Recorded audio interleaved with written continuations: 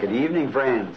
It's a great privilege to be back here in the house of the Lord tonight in the service and still living on the manna from this morning that our souls were so greatly blessed by His great presence.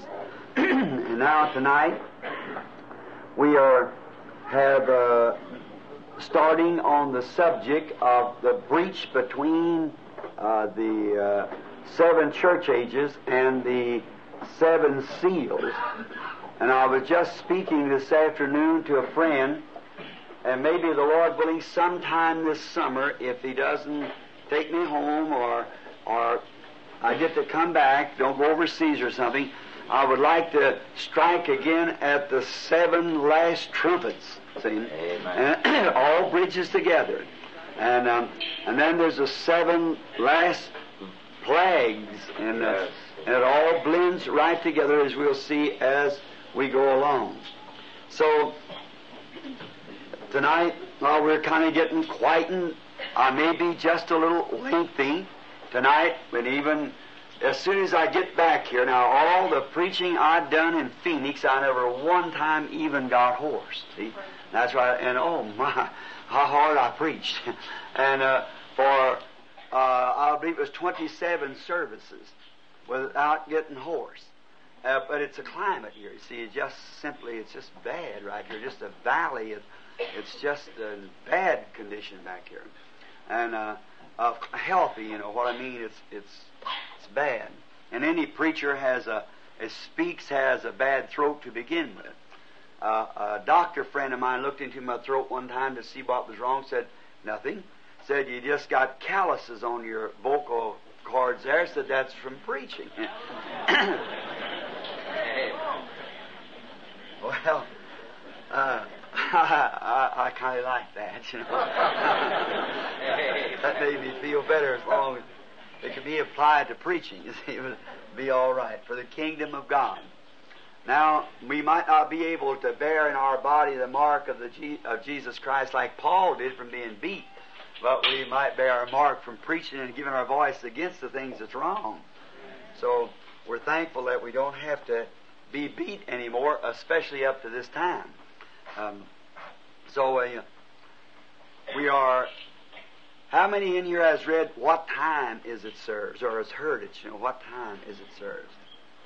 That's bothered me quite a bit. If you haven't, I wish some way if you could to hear it or some way.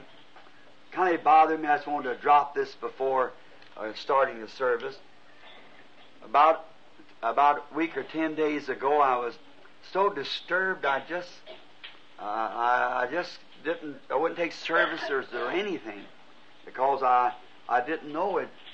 It seemed like it could be something that was bad, and I didn't know just what it was. So one early morning, I got up to go up in the Sabina Canyon, which from the house is only about 30 minutes drive or 40 to the head of the Sabina Canyon. And then there's a road that runs 30 miles up into the mountain. Strange country. Up there, I can be here on the desert where it's 80 and 90 right now, and in 30 minutes be an 8 foot of snow, see, on top of the mountain. We was at Phoenix just recently, where it was 20-something, 28 degrees. They had the swimming pool heated, people swimming, and about 40 minutes drive from there was 40 below zero at Flagstaff. See? That's the difference from the up currents and the desert. And very healthy for asthmatics and so forth. But now I went up in the canyon and I climbed way as high as I could go, and I asked the Lord while sitting up in there what all this meant and so forth. I was kind of bothered and didn't know just what to do. And so while I was praying, a strange thing happened.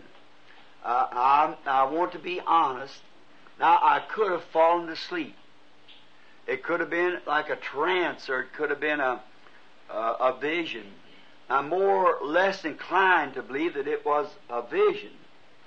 That I had my hands out saying, Lord, what does this blast mean? And what does these seven angels and a constellation of the pyramid picking me up from off the ground and turning eastward. What does it mean? I was standing there in prayer, and something happened, and now something fell in my hand.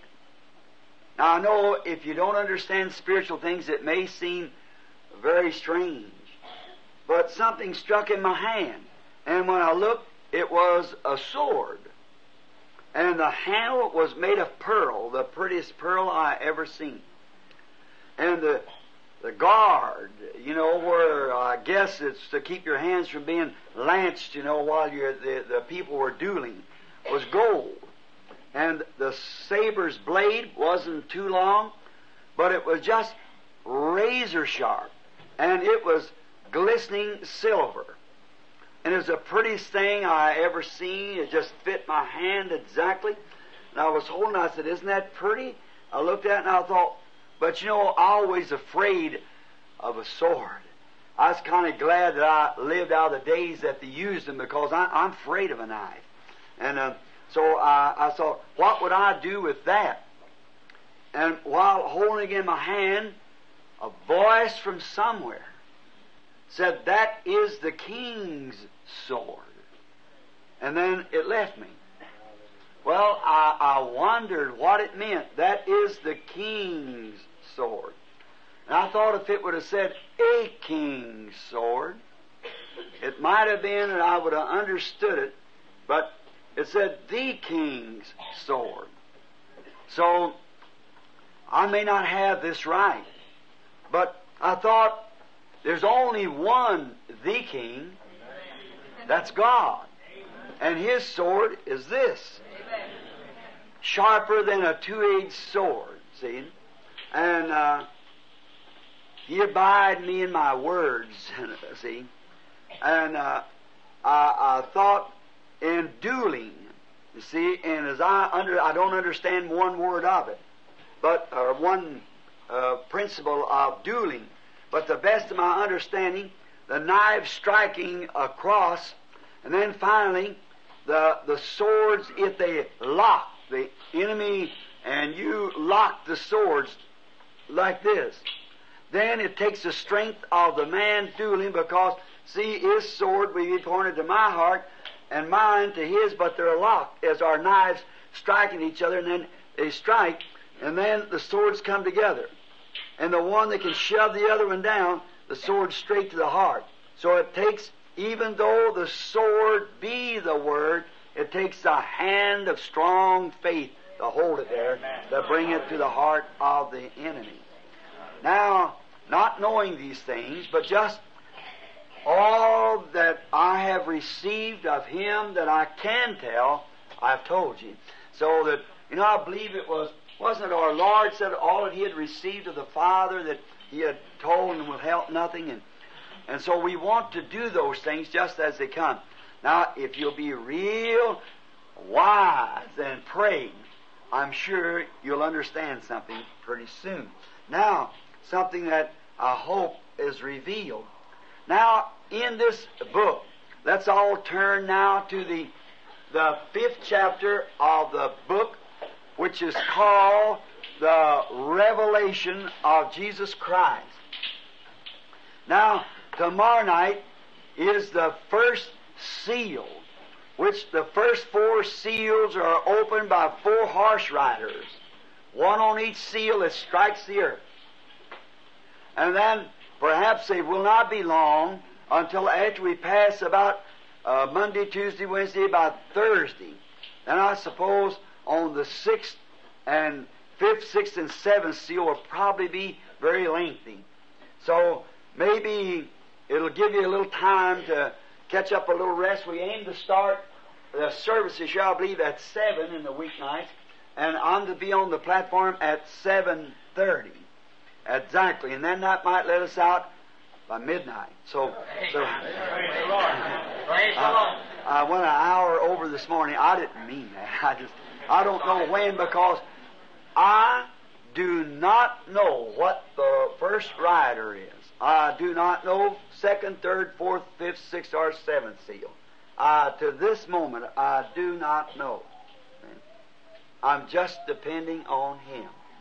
So that's why I'm trying this week, by the grace of God, to help believing that if you understand deeply, you know, in visions you cannot reveal things until you are permitted to reveal. How many times have you all heard me say, go into a house, perhaps a hat be laying here, and this certain child or so forth will not be healed until that is laid over here. I cannot tell them, or neither can I move it there. It's got to be moving some other way. Somebody else has to take it and move it. And everything in order, then it can be revealed. So now be in prayer. Now, just before we approach the book, let's talk to Him with our heads bowed. Lord Jesus, we are altogether insufficient. We will not try by no means to approach this sacred book in this most holy hour, which souls hang in the destination of time, without asking, Lord, that the only one that can reveal this book, that He come forward now, blessing the feeble efforts of Thy servants. Bless the Word as it goes forth. May it go in the power of the Spirit. And may the spiritual ground of those who are hungering and thirsting to know righteousness and to know the will of God, may it fall in there and bring forth of its kind. Grant it, Lord. All praise shall be Thine. May the hungry and the thirsty find food and drink tonight from the Word. We asked it in Jesus' name, of whom the revelation is of. Amen. Now we're going to turn to the 5th chapter. Now this is not the 7 seals. It is the breach between the church ages and the 7 seals. Now there is also a 6th chapter of, there was a 4th chapter rather of Revelations, and in that it kind of reveals something that would take place after the church going up, that the church goes up on the 3rd chapter of Revelations and does not return until the 19th chapter of Revelation. See? Therefore, the church misses the tribulation. I know that's contrary to pretty near every teacher I ever talked to, but I don't mean to be disagreeable. I mean to be your brother, but I must teach just as I can see it. If I don't, I can't put it together, you see. And now, whether it goes up before the tribulation or after the tribulation, I want to go up with it. That's the main thing. So, those things we just are presuming, because without education, I type. I look and see what is or has been in the Old Testament, which is a type or a shadow of the New. Then I have some idea what the New is. See? Like if Noah went into the ark before the tribulation set in, a type. But even before Noah, see, went in the ark, Enoch went up. See? Before anything happened. And Lot was called out of Sodom before one speck of the tribulation set in, or destruction. But Abraham was all the time out of it. See? Tight. But now, we will read the first verse. I'll read the first 2 or 3 verses of it. And I saw in the right hand of him that sat upon a throne a book written within, and on the backside sealed with 7 seals. And I saw a strong angel proclaiming with a loud voice, Who's worthy to open the book and to loose the seals thereof? And no man in heaven, nor in earth, neither under the earth, was able to open the book, neither to look upon it. What a book! And I wept much, because no man was found worthy to open and to read the book, neither to look thereon. Now, you speak about unworthiness, not even worthy to look at it. No man, nowhere. And one of the elders said unto me, Weep not, behold, the Lion of the tribe of Judah, the root of David, hath prevailed to open the book and to loose the seven seals thereof. And I beheld, and lo, in the midst of the throne and of the four beasts, in the midst of the elders, stood a lamb, as it had been slain, having 7 horns and 7 eyes, which are the 7 spirits of God sent forth into all the earth. And he came and took the book out of the right hand of him that sat up on the throne. We will pause there for a few moments from the reading of Revelations 5 down to including the 7th verse. This 7 seal book is revealed at the time of the 7 thunders of Revelations 10. If you're marking it down, let's turn to Revelations 10 just a moment, so you'll get an understanding before we get into it. Now, this is at the end time, for listen. I saw another mighty angel come down from heaven, clothed with a cloud and a rainbow upon his head. If you notice, that's Christ. Because he in the Old Testament was called the angel of the covenant, and he's directly coming to the Jews now, for the church is finished. All right. And his face as it were the sun, and his feet as pillars of fire. You remember that angel in Revelations 1? Same thing. Angel is a messenger, and he's a messenger to Israel. See? The church has been raptured. See? Now, or fixing to be raptured. He comes for his church. Now what? And he had in his hand a little book open. Now here it was closed. Here and sealed, and here it's open. It's been open since that time of the sealing we're getting into tonight. Now the book's open. A little book in his hand, it was open. Oh, how the sun is pillars. Wait a minute, let me start back here and read. And he had in his hand a little book open, and he set his right foot upon the sea and his left foot upon the earth.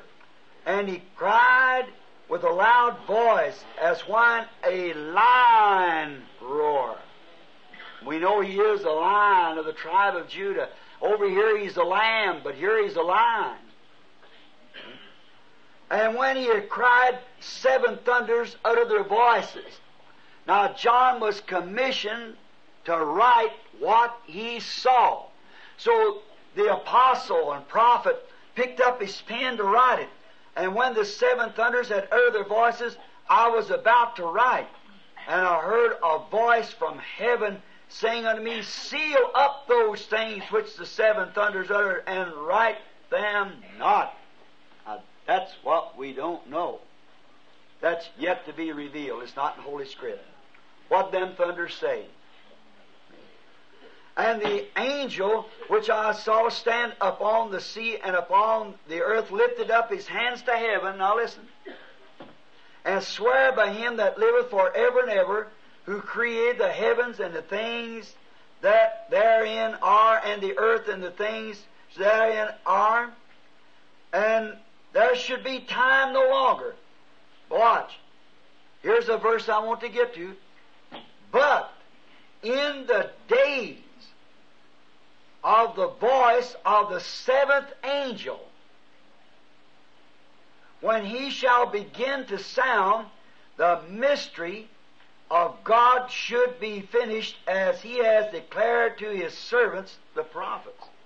Now, see, the mystery of this seven-seal book will be revealed at the sounding of the seventh church angel's message. See? The seventh angel begins to sound. There's the messages wrote out there, and we got it in tape and book form. Now, at the beginning of the sounding of the message, the mystery of God should be finished at that time. Now, we will notice the book of the mystery of God is not revealed until the seventh angel's message is sounded.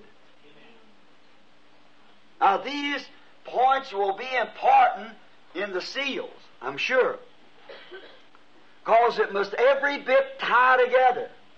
Now, it's real mysterious because no man nowhere knows it.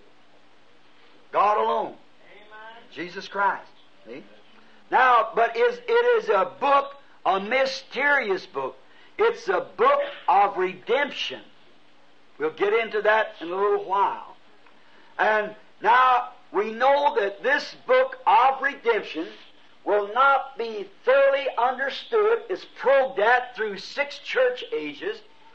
But at the end, when the seventh angel begins to sound his mystery, he winds up all of the loose ends that these fellows probed at, and the mysteries comes down from God as the Word of God and reveals the entire revelation of God. Then the Godhead and everything else is settled. All the mysteries, serpent seed and whatever more, is to be revealed. Now you see, I'm just not making that up. That's what it's thus saith the Lord. I read it to you out of the book. The sounding of the seventh angel's message. The mystery of God should be finished that's been declared by his holy prophets. That's the prophets who has wrote the Word at the sounding of the seventh church age, the last church age, all the loose ends that through these church ages have been probed at will be wound up together. And when the seals are broke and the mystery is revealed, down comes the angel, the messenger, Christ, setting his foot upon the land and upon the sea with a rainbow over his head. Now remember, this seventh angel is on earth at the time of this coming. Amen. Just as John was giving his message the same time that Messiah come in the days, John knew he would see him because he's going to introduce him. And we realize that in the Scriptures over in Malachi 4, there's to be a one like John, an Elijah, to whom the Word of God can come to.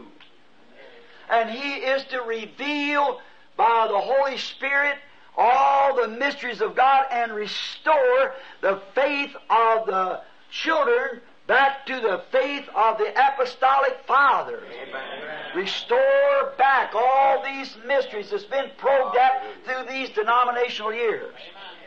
Amen. Now that's what the Word says. Amen. And this responsible for what it says. See, it's written. It's right. That's what it is. Now, we see that this seven-seal book now is the mystery of redemption. It's a book of redemption from God. Now, all the mysteries at this time should be finished at the sounding of this messenger. Now, here's the angel on earth, and another angel, mighty messenger, come down. See, this angel was an earthly angel, messenger, but here comes one down from heaven. Rainbow covenant. See? Only Christ it could be. Just exactly like it was in Revelation's first chapter, standing in the midst of the 7 golden candlesticks with a rainbow to look upon as jasper and sardis stone. And here he returns back in the 10th chapter after the coming time and all the mysteries is to be finished and the seals are to be broke, and proclaiming that its time is no more. And he said, when the 7th angel has begun to sound, then the mystery should be finished and time for the angel to appear. We're close somewhere. Right. Now, notice, the 7 seals holds the mystery of the book. Until we can see what those 7 seals have sealed in, we're only presuming them things. Because as I told you this morning, upon my little message this morning of God hiding in simplicity, you see, we are sure to miss the thing unless it is absolutely, genuinely revealed by the Holy Spirit and vindicated the same. See? If the prophet rises and tells you that this is just that, and God don't vindicate the same, forget it. See? But God in every statement, in everything, has to vindicate it to make it right. See? So His children will watch those things. See? And be alert. Notice, 7 seals on the book has these 7 seals has the book sealed. See? The book is absolutely sealed. Do you see it? The book is absolutely a sealed book until the 7 seals is broken. It is sealed up with 7 seals. Now that's different from the 7 thunders. See, this is 7 seals on the book. And the book the seals will not be released until the message of the 7th angel. See? So we are presuming, but the genuine revelation of God will be made perfect in that sounding. Vindicated truth. That's exactly what the Word said. The mystery should be finished at that time. And this 7 seal book, remember, it was closed here in Revelations, the 5th chapter, and in Revelations, the 10th chapter, it is opened. And now we're going to see what the book says about how it become open. And is not made known until the Lamb takes the book and breaks the seals and opens the book. The Lamb's got to take the book. It's hid. Now remember, no man in heaven, no man in earth, pope, bishop, cardinal, state presbyter, whoever he is, can break them seals or reveal the book but the Lamb.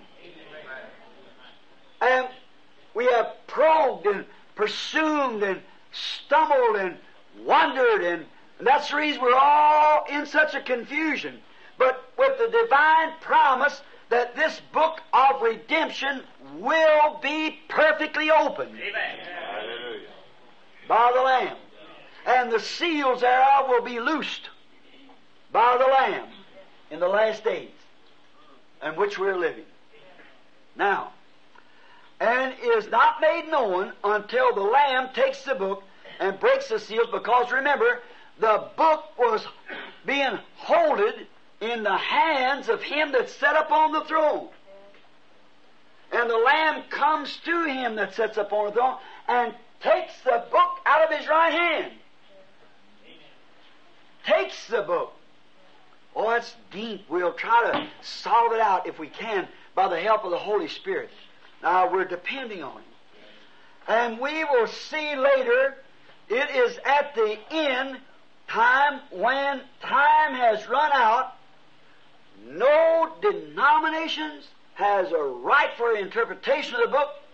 No man has a right to interpret it. It is the Lamb who interprets it. And the Lamb is the one who speaks it, and the Lamb makes the Word to be known by vindicating and bringing the Word to life. Exactly. Notice. And is not revealed until this book is not revealed until the church ages and denominational ages has run out, and there's time no more. See it? It's only revealed after church ages and denominational ages has run out. That's the reason the thing is in such a scruple tonight. See, they pick up a little doctrine and they run off here to one side and say, this is it. Another picks up another doctrine, runs off this side and says, this is it. And each one builds a denomination under it until we got hundreds of denominations. But still in all of it, to see the confusion, the people are wondering, what is truth? If that isn't just the condition today. But then He promises that when that time has finished out, there will be the sounding of the seventh angel's voice, and then the book will be revealed. At that time. Now, don't say no about them people ain't saved back there. But the mysteries that they couldn't understand. How that God can be three and yet one. How that the Scripture can say, baptize in the name of the Father, Son, Holy Ghost, and turn around and say, baptize in the name of Jesus. Amen. Oh, so many things. How can Eve eat an apple and cause the wreckage of the whole world? How can these things be? But those mysteries are promised to be revealed in the end time. It's little loose ends that these great warriors has come on the scene, such as Irenaeus and Martin, St. Martin, and Polycarp, and the different ones, and Luther and Wesley, and all of these, see, as how they have come and just lived long enough to kind of bring a light and shine it, but they left many things in the darkness. Along come the Pentecostal age, like the Lutheran age, and they run out on limbs. But still, all right, don't say they wasn't right, they were. But there's loose ends left that can't be explained. But then why? The seals hasn't been broke to thoroughly reveal what these things are. But then in the last age, all these mysteries are to be solved and handed out, and the seals are to be opened by the Lamb and revealed to the church, and then time is no more. How wonderful. Then the book then is a book of redemption. And then it goes ahead and we bring in later on how the 144,000 is brought in and so forth. All right, that's Jude. Now Paul, let's read a little bit. I'll get some of these scriptures and I think we ought to read them. Now let's all of us turn. Paul in Ephesians 1. Many of them I see are writing, got their books and writing the scriptures down, marking them in their Bible for a change. So that's fine. I like if you do that and then go home and study it, see? And if you study it yourself, then you'll understand it better. See, just study it and ask God to help you to understand. Now let's read a scripture got written down here: Ephesians 1:13 and 14. Now, in whom we also trusted, after that ye heard the word of truth and the gospel of your salvation, in whom after that you believed, you were sealed with the Holy Spirit of promise, which is the earnest of our inheritance until the redemption of the purchased possession unto the praise of His glory. See? Now, while we got the Scriptures open, let us see The Holy Spirit here itself is a seal. The Holy Spirit is a seal. And a seal signifies what? A finished work. Amen. The Holy Spirit being a seal to the individual. And to that individual, when he receives the Holy Spirit, then his time of groaning is over. See? Because it is a finished work.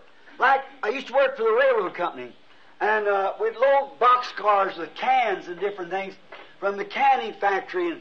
But then before that car could be sealed, the inspector come around to see if that car was properly loaded. If not, the first time it rammed together with something, it scattered the stuff and break it, and the railroad company was responsible. And that inspector would test everything to see if it was properly in place. If it wasn't, he condemned the car. Then we had to do it all over again until the inspector was satisfied. And then when the inspector is satisfied, he shuts the door, the inspector shuts the door. And the inspector places a seal upon it, and then no one can break this seal until it reaches its destination. That's what the Holy Spirit's been doing. Eh? He goes and he inspects. That's the reason you can't have these things and you say, I spoke in tongues, I shouted, and I danced the Spirit. That don't have nothing to do with it. See? The Holy Spirit inspects that person until he's thoroughly satisfied and knows that they are sealed onto their eternal destination. There's nothing can ever break that seal. The Bible, you put your scripture, Ephesians 4:30, said, grieve not the Holy Spirit of God, whereby ye are sealed until the day of your redemption. Hold that word redemption. See? Until the day that the book of redemption has been revealed and the Redeemer comes to claim his possession. Nothing can do it. See? Don't grieve it. Do things that pleases God. For the book is sealed. Now, and you are sealed.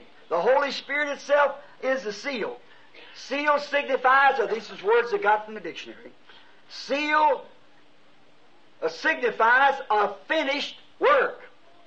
And when the seventh seal is broken, the mystery of God that's sealed in these mysterious seals is finished until the day that seal is broken, then it's revealed what's on the inside of it. If the man's wondering what's in that boxcar, say they're supposed to be such and such. They're supposed to be. He's presuming. But when the seal is broken and the door is open, we see into it then and see exactly what's in there. You see it? And that'll only be done at the end time. Another thing a seal signifies is ownership. See, the seal has a mark on it, shows ownership. When you are bought by the blood of Jesus Christ and sealed by the Holy Ghost, you no longer belong to the world or anything pertaining to the world. You are owned by God. And another thing is, a seal is a security. Seal means you are secured. Now, you don't believe in eternal security, I don't know. But a seal signifies security to its destination. Woe unto that God that would try to break that seal. And the Holy Spirit seal cannot be broken. You know, I've heard me say that people said, the devil made me do this. No. The devil didn't do it. You just wasn't sealed in. Because when you're sealed in, he's sealed out. Now, you went out to him.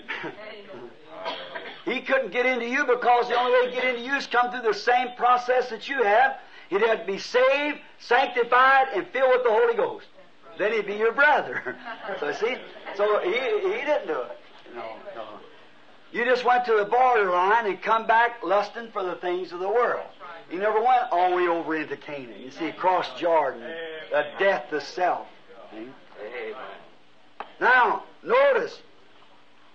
Now this book is sealed, and you are sealed with the book until the day of redemption. Again in Romans 8:22 and 23. Let's get that.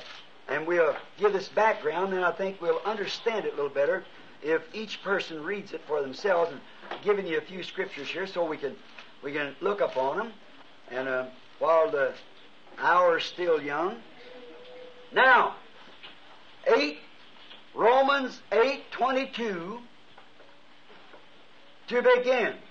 For we know that the whole creation groaneth and travaileth in pain together until now. And not only they, but ourselves also, which have the first fruits of the Spirit, even we ourselves groan within ourselves, waiting for the adoption, to wit, the redemption of our body. Oh my, oh my. Don't that make us old folks feel good? Don't to make us all feel good. Waiting for this hour. We understand this will take place at the first resurrection. See, nature is groaning. We are groaning. Everything is groaning because we realize there's something not right.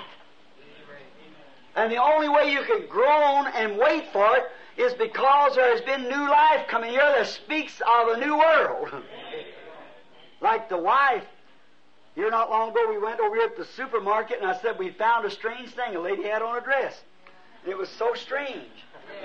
Nearly all of them don't wear dresses, you see.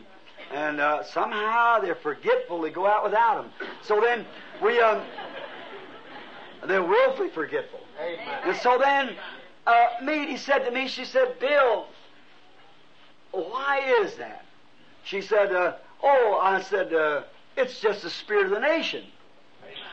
And I said, when you go to Germany, they have a certain spirit. Go to Finland, they have a national spirit. You come to America, we have a national spirit. Our national spirit is frolic. Jokes. You know why? We were founded upon the doctrine of the apostles. We were founding upon leadership of great men like Washington, Lincoln. Amen. But we have moved off of that foundation. And we know that we've got it coming. We know that atomic bombs got our name wrote on it. We know that slavery lays ahead of us. No need of fooling yourself. It reminds me, like some of these comedians going down and telling these jokes and carrying on, and women carrying on the way they do, and man together. It just reminds me of a little boy going through the graveyard whistling, trying to make himself believe he's not scared. Yeah. Sure he's scared. He ain't fooling nobody, that's why he's whistling. He's trying to say he's not scared, but he is. That's what's the matter today. But oh, what a blessed hope. Amen. For the believer. Amen. That's lifting up hands for redemption is drawing nigh. When he sees these things appearing. It's a great time for the believer.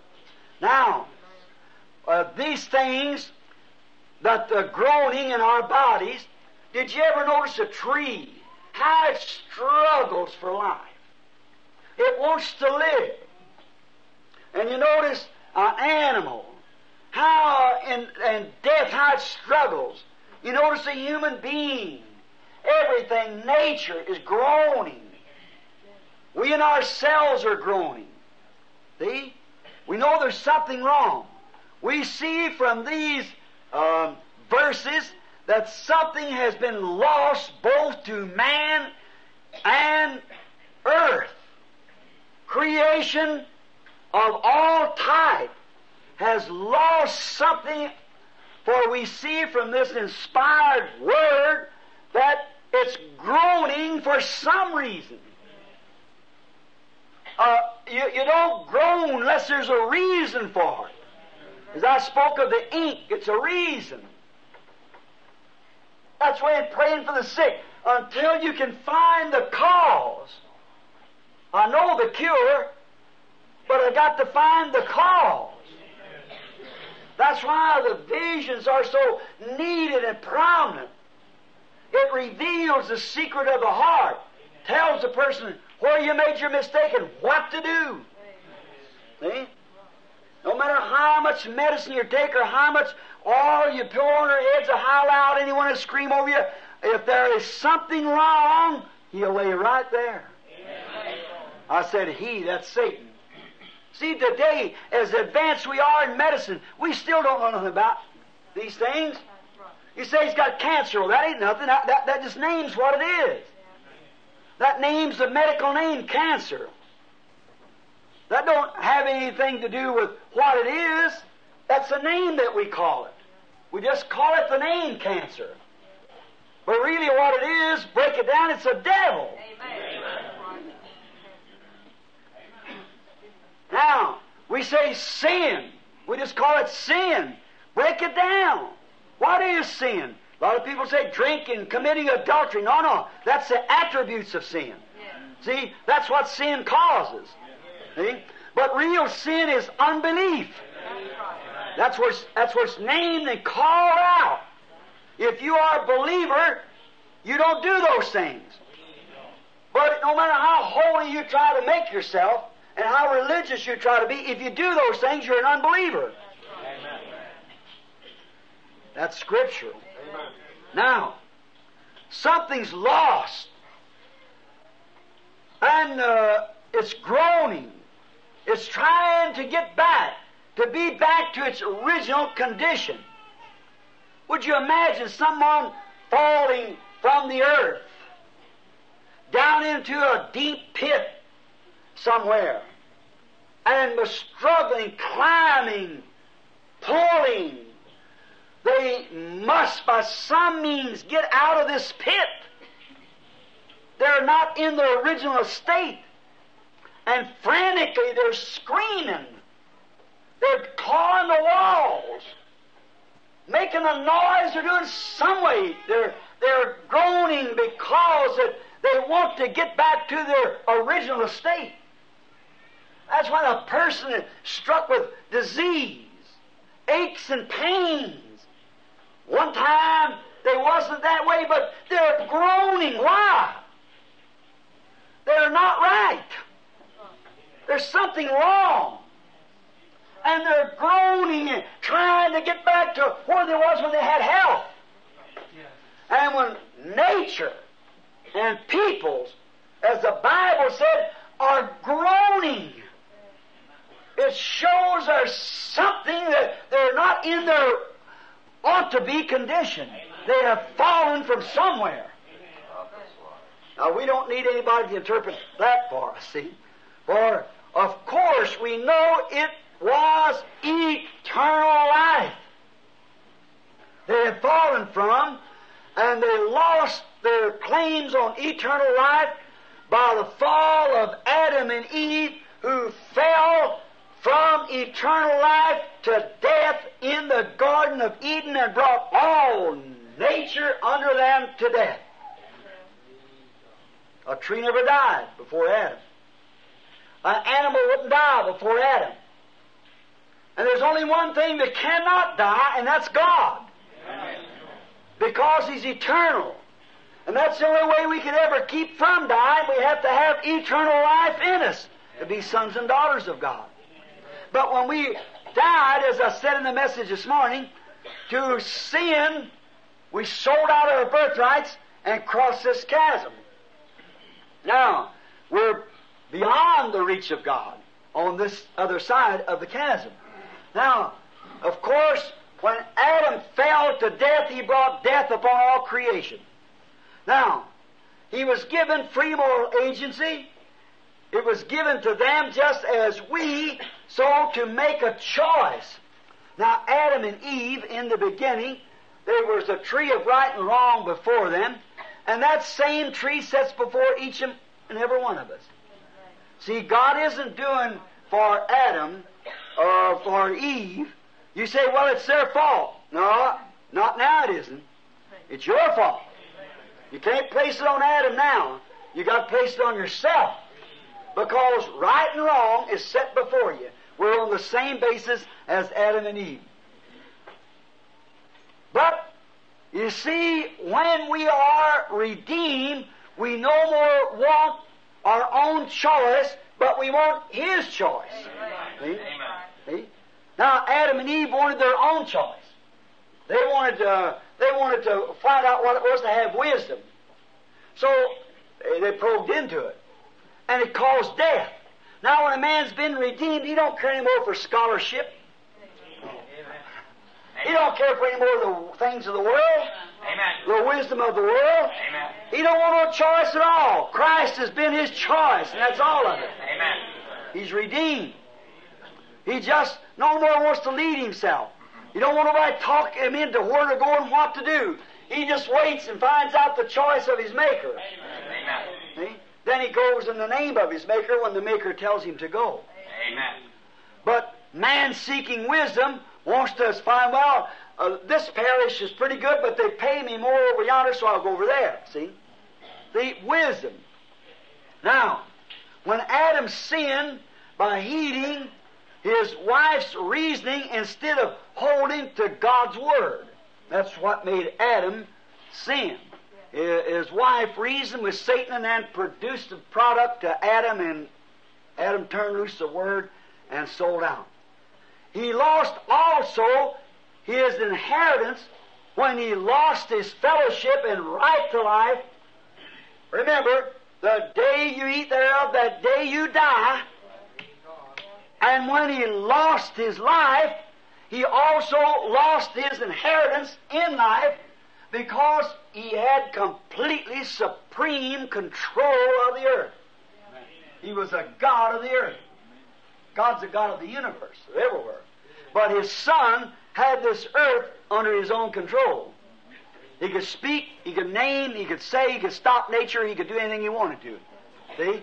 But when he did that, he lost his inheritance. Now, Adam could say, let this mountain here be moved over there, and it would do it. Adam could say, let this tree here be plucked up and planted over here, it would do it. See? For he had complete supreme control as a minor God under God our Father, because he was a son of God. Now, couldn't we stop here just a minute and get our real sermon? See? Oh, then if the blood has cleansed it back, what about now? See? Look what that Son of God, the second Adam, did. See? And it said, the works that I do shall you also. See, Adam lost his inheritance, the earth. Now, it passed from his hand to the one he sold out to, Satan. He sold his faith in God to Satan's reasonings.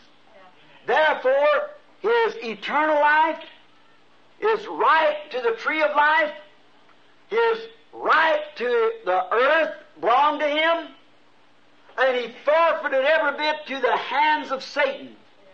He passed it from his hand to Satan. Therefore, now it returned and has been polluted, and the seed of Adam has destroyed the inheritance that Adam should have had. That's the earth. That's right. See, the seed of Adam. I stopped the other day at down Tucson where I live. And I was talking to someone up on top of the mountain looking down. I said, what do you think that 300 years ago, the old Pappy Goat come down through there on his Travis with his squaw and children sitting on the back, rode out there somewhere and lived peacefully. There was no adultery, no whiskey, no gambling, no nothing among them. They lived clean. and the coyote come down the wash each night through Tucson here, howling, and the mesquite and cactus bloomed around on the banks, and Jehovah looked up on it and must have smiled.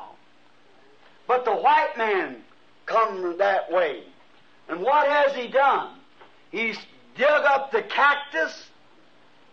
He has polluted the country with beer cans and whiskey bottles.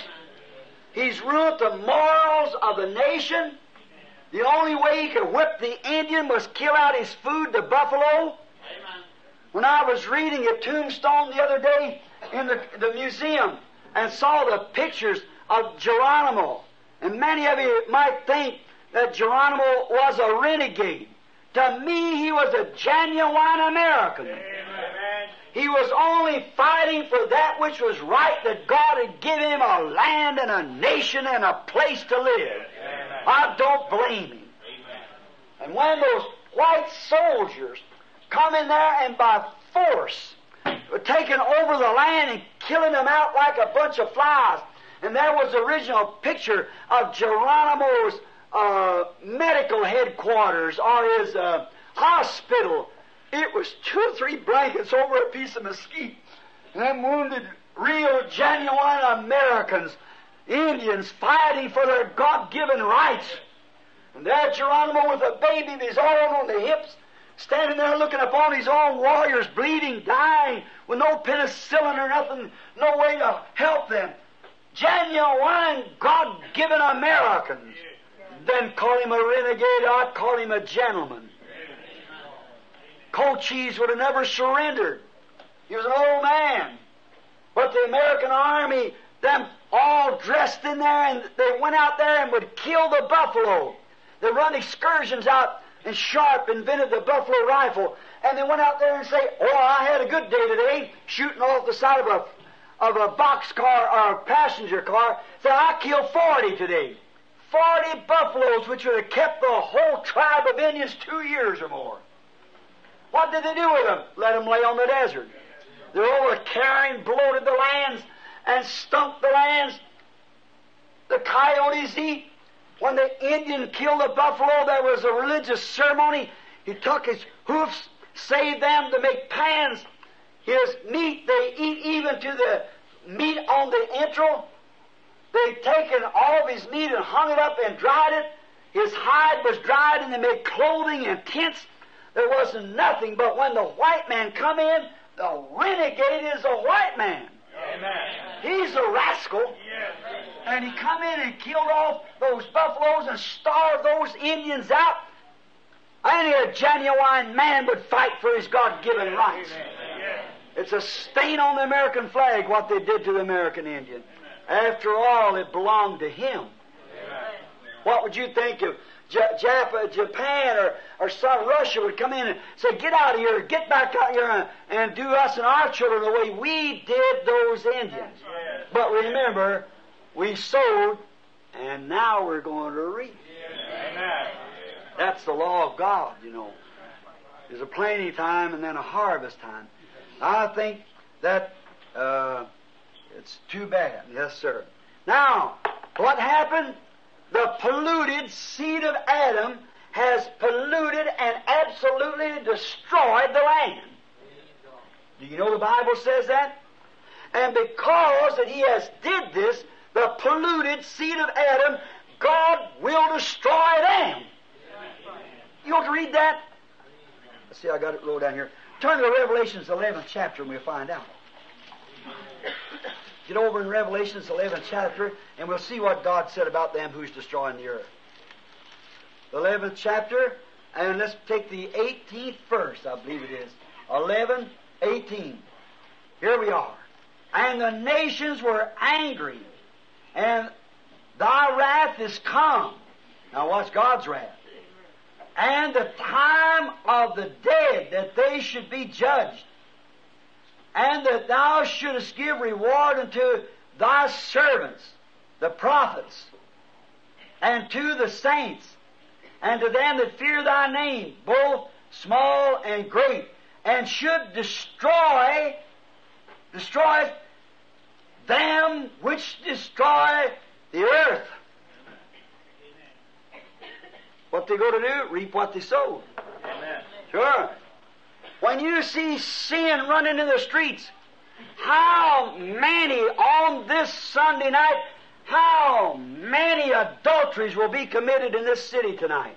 Amen. How many women will break their marriage vow in this little hole in the ground here called Jeffersonville? Amen. How many abortion cases you think are recorded in Chicago in 30 days? In between 25 and 30,000 per month, besides the ones that's not turned in. How much whiskey is drank in the city of Chicago?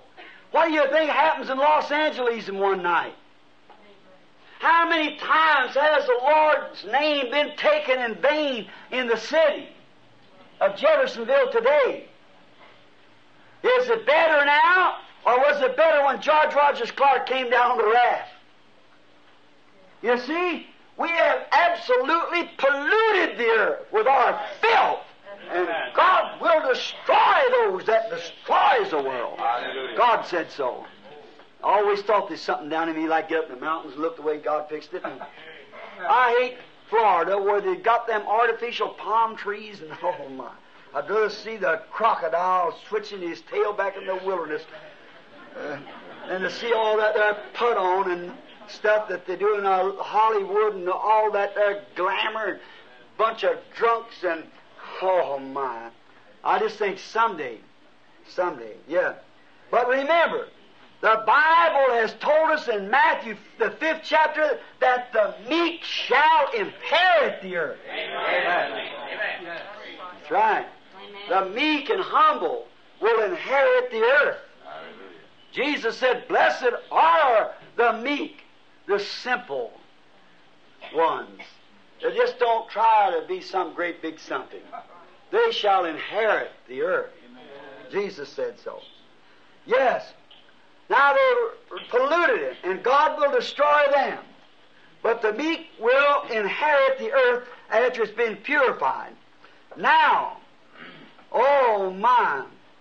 Now the forfeited title deed is now in the hands of the original owner. Almighty God. Amen. The title deed to the earth and to eternal life. When Adam forfeited it, then Satan's dirty hands could not take it. So it went back to its original owner, God Himself. We're going to find it just a minute. There He sits on the throne with it in His hand. The title deed. Oh, that makes me feel religious. The title deed to eternal life. Abstract. Title deed to eternal life. When Adam forfeited for wisdom and instead of faith, it went back to the hands of the owner. Almighty God. What a great thing. All right. Waiting, what's it doing? In the hands of God, waiting for redemption claims. He made a way of redemption. He made a way back. And someday the Redeemer is to take it back. You see where we're getting to now? Well, what's this fella sitting up on the throne? All right. Waiting for redemption claims. It's redemption. What is this book of redemption? This title deed? Abstract title deed? You say abstract? What does an abstract mean? It means it's searched all the way back to its beginning. Amen. Like that little drop of ink this morning. When it struck that bleach, it went all the way back. And when sin has been confessed and fallen into the blood of Jesus Christ, oh my, it gives an abstract, right straight back to the Creator again. Amen. You become a son of God. abstract title deed is held in the hands of the Almighty. Oh, my. Its redemption means all legal possession to all that was lost by Adam and Eve. Amen. Oh, my. What ought that to do to a born-again Christian? Amen. It's legal possession to that abstract deed, title deed of eternal life means that you possess everything that Adam and Eve lost. What of it, brother? Amen. The possession of that deed. Adam could not meet the requirements of redemption. After he found he lost it, he had sinned and had separated himself from God and was on this side of the chasm, so he could not redeem it. He just couldn't do it because he needed redemption himself. So he could not do it. But the law required a kinsman redeemer. The law of God required a kinsman redeemer. You go and mark that down. Kinsman redeemer, find it in Leviticus 25. We won't have time to thoroughly search this because, you know, each text would make a night. See? But God's law received a substitute. Now, what if God had not offered to take a substitute? But love constrained him to do it. That man was without a way back. And there's no way for him to get back. He was gone. But the grace of God met this kinsman redeemer in the person of Jesus Christ. Law required it. Grace met its requirements. Oh, amazing grace, how sweet the sound. God's law required an innocent substitute, and who was innocent? Every man had been born sexual. After sex. Every one. And the only one that wasn't had forfeited the rights to eternal life and to be king on the earth. Oh, think of that scripture. For thou hast redeemed us back to God, that we may reign and be kings and priests upon the earth. Oh, my. What the kinsman redeemer. Oh, what a story we would have here. Notice, law required a kinsman redeemer to redeem a lost substance.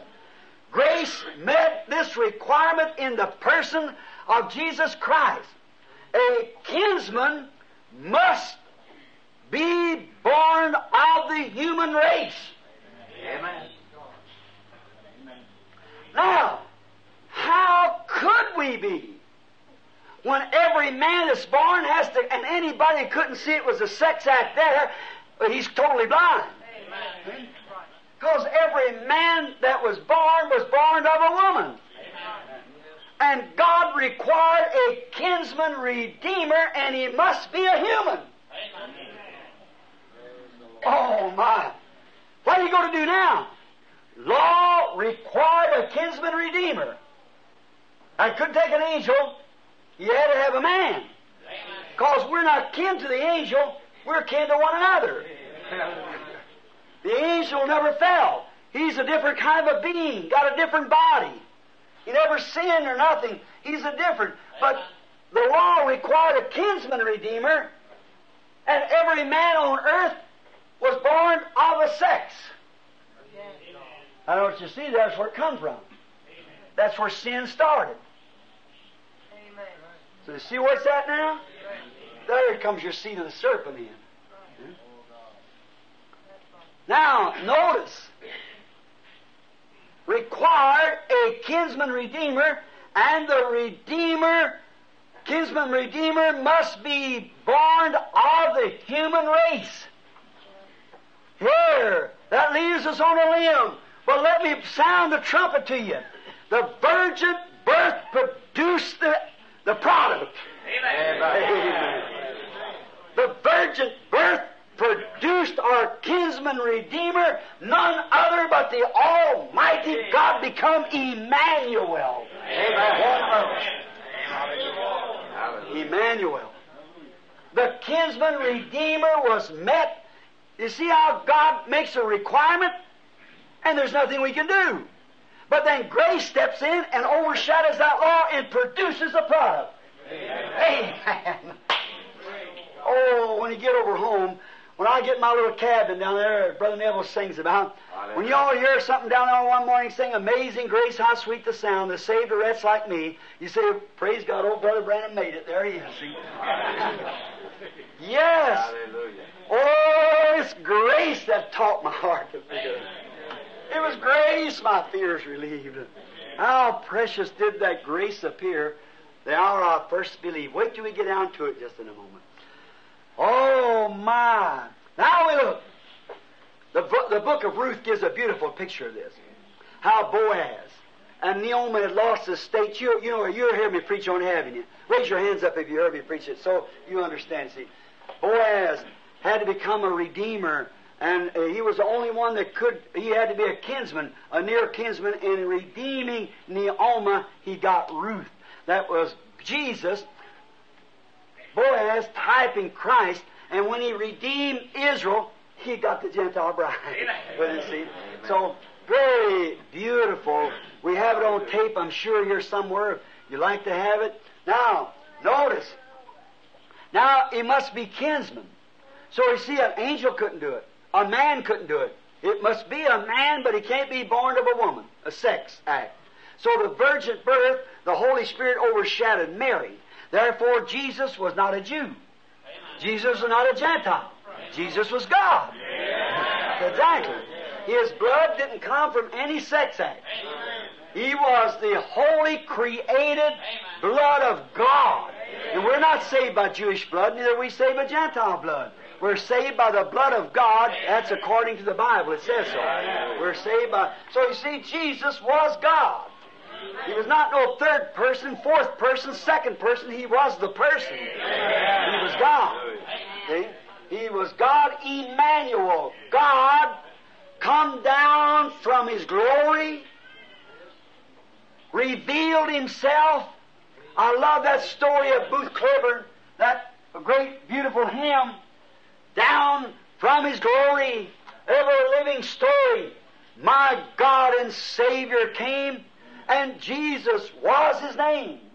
Born in a manger, to His own a stranger, a man of sorrow, tears, and agony. Oh, what condescension, bringing us redemption, when in the dead of night, not one faint hope in sight, God, precious tender, laid aside His splendor, stooping to woo and save my soul. Oh, how I love Him, how I adore Him, my breath, my sunshine, my all in all. The great Redeemer became my Savior. The great Creator became my Savior, and all God's fullness dwelleth in Him. That's the one met the requirement. Grace produced the person of Jesus Christ. And we find this book now. God stretched His tent, come from God to become a man. He changed His stream from the Almighty to be a man, to take on the form of man so He could die to redeem man. Wait till we see Him when there's nobody worthy. See? All right. In the Bible, in the book of Ruth, as you read it, you'll find out such a person was called the goal, G-O-E-L, was called the goal, or it was a person that could meet the requirements. And the goal must be able to do it, must be willing to do it, and must be a kinsman, next to kinsman, to do it. And God, the Creator of Spirit, became kinfolks to us when He became man in order that He could take our sin upon Him and pay the price and redeem us back to God again. There it is. There is the Redeemer. Christ has redeemed us now. We are now redeemed. but he has not claimed his possession yet. Now, you might differ in that, but just hold on a minute. We'll see. He hasn't claimed it. See, if he took the book of redemption, everything that Adam had and everything that he lost, Christ redeems back. And he's already redeemed us, but he hasn't took the possession yet. He cannot until the time appointed. And then will come the resurrection. And then the earth will be renewed again. And then he'll take possession, his possession which he got when he redeemed us. But we'll do it at the appointed time. Oh, my. This is described in this 7-seal book that we're talking of now. All right, the book of redemption. It's all described in here. All that what Christ will do at the end will be revealed to us this week in the 7 seals of God will let us. See? All right, it'll be revealed. And revealed as the seals break and are released to us, then we can see what this great plan of redemption is and when and how it's going to be done. It's all hidden in this book of mystery here. It's sealed, up with 7 seals. And so Lamb is the only one who can break them. Now, pardon me. We realize, if you'd like to look in the Scriptures, you can get over in Jeremiah and find out there when he was going into the captivity of the land. You know, he bought his uncle's son, had some property, and he went through that sealing. And if we took it all, we got that also in the 7 church ages, them seals and so forth in there. You see, a seal in the Old Testament was like a roll, like this. And here was a mystery. And this mystery was hidden. All right? It was sealed around and put here the claim to so-and-so. Then the next mystery was wrapped around of what this inheritance was and stuck out here on this side, the claim to so-and-so. And went on down until it made a scroll, because people didn't have books like this then. It was in a roll. How many knows that? Called a scroll. Well, a sealed scroll, you could break loose one here, what the mystery of this was, and tear it loose, and you could see what that claim was. And then break the other loose, and you see what that claim was. And the whole thing here is 7 seals, got the mysteries of God from the foundation of the world all sealed up in there and revealed by 7 different seals that, if God willing, let us pull back these seals and look down through the book and find out what it's all about. Oh, I hope we have a great time. There, the mystery of redemption is sealed until this book could not be broken until the last angel's message. The scroll's there. We know it was there. We know that it was redemption. We believed it was redemption. Jeremiah said this scroll must be kept, as you read it there, he'll say, he must be kept in an earthly vessel. See? Oh, what a beautiful thing there I could talk about a while. This scroll was kept in an earthly vessel. A vessel that once became flesh. Glory. Died. Rose again. And kept in the earthly vessel until the time of the purchase. Oh, my. Beautifully. All right. Now, these messages are all kept up until this earthly vessel, until the time of God's appointed time at the last messenger at the earth, and all that these people had judged that and said, I know it's there, I believe it's there, and they fought at it and brought it forth and produced the things. By faith they believed it. But now it's going to be brought to us in revelation and from the hand of God by vindication. God said so. He promised it. Now let's see. Where was we at? Let's go to verse 2 now. That's a long time for verse 1, but let's take verse 2. Now, We probably won't stay that long on the next one.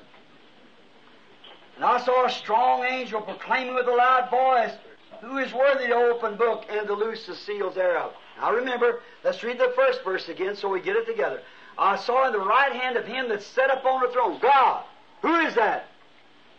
The absolutely original holder of the book of life. He holds it. God does. When Adam forfeited, it went back to its original owner. It belongs to him. And John, in the vision, looked over and saw in the right hand of him that sat upon a throne a book written within and on the backside sealed with 7 seals. See? Inside. Now when we go to breaking these seals, you're going to see it goes plumb back in the Scripture, all the way back. For each one of those seals, the whole thing together, the whole mystery lays right here in these seals. See?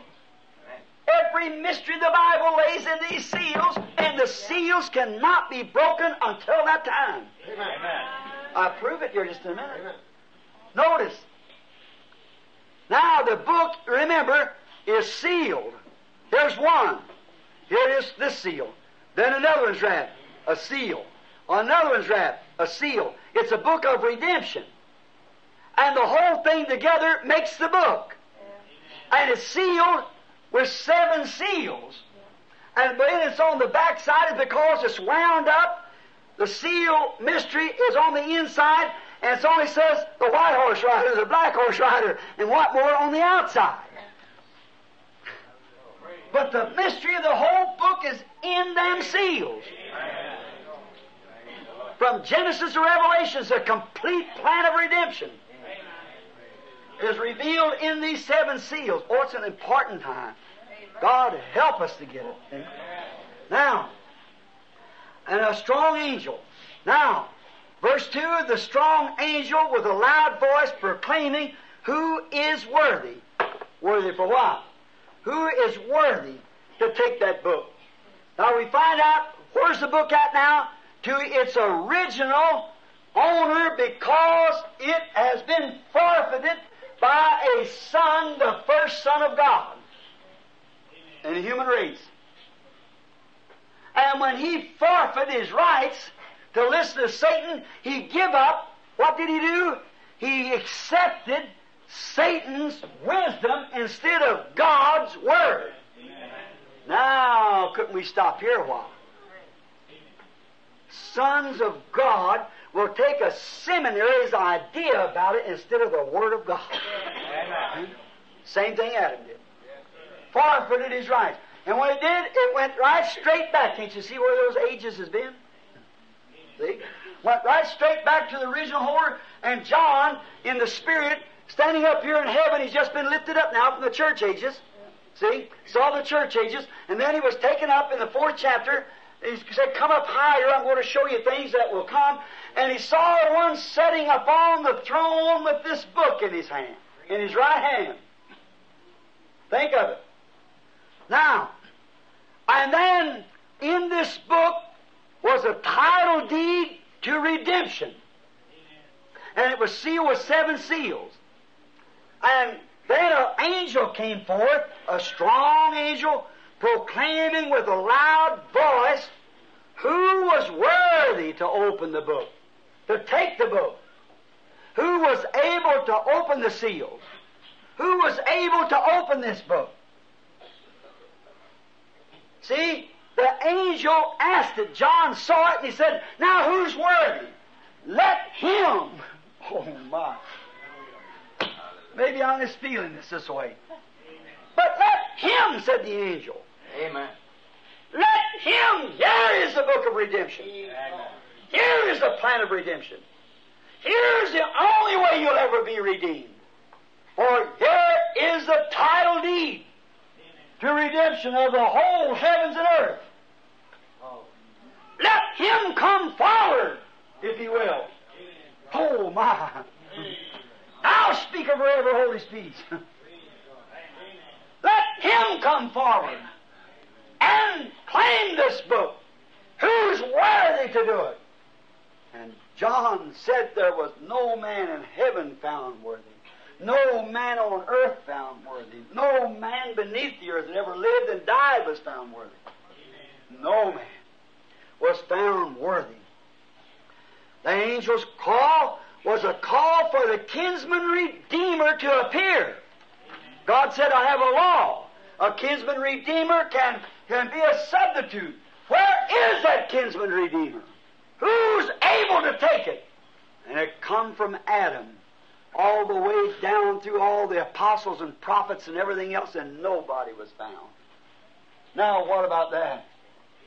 Nobody in heaven, nobody on earth, nobody that ever lived. Elijah was standing there. Moses was standing there. All the apostles were standing there.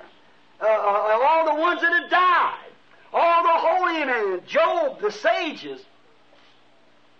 Everyone was standing there and nobody was worthy. Even to look at the book. Let alone take it and break the seals. Now, where's the Pope and all these coming in? Where's your bishop? Where's our worthiness? We're nothing. Right. He asked for the kinsman redeemer to step forward if he could. But John said no man was worthy. Not that there wasn't worthy people there. Now, like an angel. Like, for instance, we'd say a Gabriel or Michael. But remember, it had to be a kinsman. Remember, John said here, and no M-A-N, not angel, not seraphim. They hadn't sinned, but they were in a different category. They'd never fallen. But this had to be a kinsman redeemer. No man, because there was none of them redeemed. No man was worthy to look at it. Oh, no, my. So it took a human kinsman. And he asked for it, and he wasn't found nowhere. There's nobody. No bishop, no archbishop, no priest, no hierarchy, no nothing. It didn't even have the holiness enough to even look at the book. Amen. My. That's pretty strong, but that's what the Bible said. Amen. I'm just quoting what John said. Amen. The Bible said that John wept. Not as some people has taught it. I was hearing a man teach this one time, said, John wept because that he found himself not worthy. Oh, any man under the Holy Spirit was no different from that, see. Or the inspiration of God was no different than that. But John wept, here's what I think he wept for. Because if no one was worthy and could open this book of redemption, the whole creation was lost. Here is the book. There is the title deed. And it will be offered to the kinsman redeemer that can meet the qualifications. That's God's own law, and he can't defile his law. Can't defy his law, rather. See? God required a kinsman redeemer who was worthy, who was able to do it, who had the substance to do it. And the angel said, now let that kinsman redeemer step forward. And John looked, and he looked all over the earth. He looked beneath the earth, and there was nobody. Their creation and everything was lost. Of course, John wept. Everything was lost. His crying didn't last but just a minute. Hallelujah. Then there stood one of the elders and said, don't weep, John. Amen. Hallelujah. Praise the Lord. Oh, my. This crying didn't last but just a minute. John thought, oh, my. Where is the man? There stands the prophets that's born like I was. There stands the sages. There saying, holy to nobody here. I want a man that's able to do it. I want a man that can redeem. And he wasn't found. So John broke out. Everything was lost. And he wept bitterly. And he was sad. Because everything, the whole creation, everything was gone. If they couldn't find somebody. Glory to God. If they couldn't find somebody that could meet that requirements, every human being of the whole world and creation was gone. Because everything had fallen, the rights of redemption, the rights of eternal life, all these rights have been forfeited. And there was nobody who could pay the price. And John started crying because no one was worthy and no one could even look at the book. Oh, it took a human being. John wept because no one could do it and everything was lost. And there came a voice from one of the elders, standing amidst the four beasts and all that great host of heaven, said, "Don't weep, John." Oh, my grace of God. Don't be broken-hearted, John. Don't weep, for the Lion of the tribe of Judah, the root and offspring from David, he has prevailed. Amen. Prevail means wrestle with and overcome. In the Garden of Gethsemane, when blood dropped out of his face, he was overcoming. The Lion and the root of David has prevailed, has overcome, like Jacob being supplanter. And when he got in contact with the angel, he held on. And the angel tried to pull away and said, "I'm just not going to let you go." He held on until he got what he wanted for, and his name was changed from supplanter, which means deceiver, to what? To a prince with God. Israel. He prevailed. And this Lion of the tribe of Judah prevailed. He said, "Don't weep, John, for the Lion of the tribe of Judah, the root of David, has prevailed." He's already overcome. He's done it. It's over, John. Hallelujah. Praise the Lord. He produced a breach. Glory. That sends sin on back to the greasy hands with his wisdom that defiled it. The human being. Yes. But when John turned to look, he saw a lamb. What a difference from a lion. He said the lion has prevailed. See, again, I could use that there. God hiding in simplicity. He said it is a lion. That's a king of the beast. The lion has prevailed. The strongest thing there is a lion. I've laid out in the jungles in Africa and hear the giraffe squealing and the great mighty elephant with his trunk in the air, wee, wee, wee, and hear the savages of the desert screaming out their bloody curdle cries, and the beetles and Billy Paul and I laying in a little place covered over with stickers, and here way off in a distance a lion roar, and everything on the desert shuts up. Even the beetles stop hollering. The King speaks. I tell you, that's when denominations and doubts fall to the ground. Everything is wrong when the King speaks.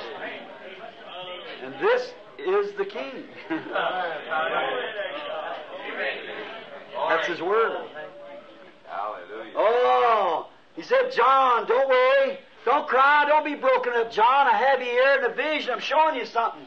And I know you're all tore up because, there's nothing to be redeemed. Everything's gone. There's nobody can meet the requirement but the Lion of the tribe of Judah." Judah's, we had it on the blackboard here, the tribe of Judah's emblem was a lion. Remember the lion and the ox and so forth, head of the man and so forth, and them watching those serpents, that word, while all Mark, Matthew, Luke, and John all stood around the book of Acts. And I heard a man say, a great minister said, the book of Acts is just a scaffold work. It was the first vine that the Holy Church ever put forth. Amen. Yes, sir, and she ever puts forth another, it'll be that kind, too. Amen. Yes, sir. You got some grafted vines there bearing lemons that ought to be oranges, but when that vine ever puts forth its branch again, it'll be just exactly like the original. Matthew, Mark, Luke, and John, those Gospels are standing there guarding that. The wisdom of a man, the power of a lion, the work of an ox, and the swiftness of the leopard. Or the eagle, rather. Yes, the Gospel's standing there. Remember when we had it? It's in the 7 church ages. Yes. Now, he said the line of the tribe of Judah. How? Out of Judah. Oh, Judah. A lawgiver shall not go before between his knees until Shiloh comes, but he'll come through Judah. Amen. And the line, the symbol of the tribe of Judah, has prevailed. He's overcome. Amen. And when he looked around to see where that line was, he saw a lamb. Strange. Look for a lion and see a lamb. The elder called him a lion. But when John looked, he saw a lamb. A lamb as it had been slain from the foundation of the world. A lamb having been slain. What was it? What was that lamb? It was bloody. Wounded. A lamb that had been slain, but was alive again. And he was bloody. Oh, my. How can you look at that, folks? It's remain a sinner. A lamb stepped up. The elder said, a lion has overcome. The lion of the tribe of Judah. And John looked to see the lion, and there come a lamb. Shaking. Blood on him. Wounds. He had prevailed. You could tell he had been in battle. He had been slain, but he was alive again. John hadn't noticed this lamb before, you know, here. It hadn't been mentioned before. Nowhere had it been mentioned. John didn't see it all over the heavens as he's looking. But here it come forth. Notice, where it came forth, where did it come from? It come from the Father's throne. Where he had been seated since he had been slain and raised again. He raised up and sat on the right hand of God, ever living to make intercessions. Amen. Lays there today as an intercessor with his own blood to make intercession upon the ignorance of the people. That's the one I'm depending on.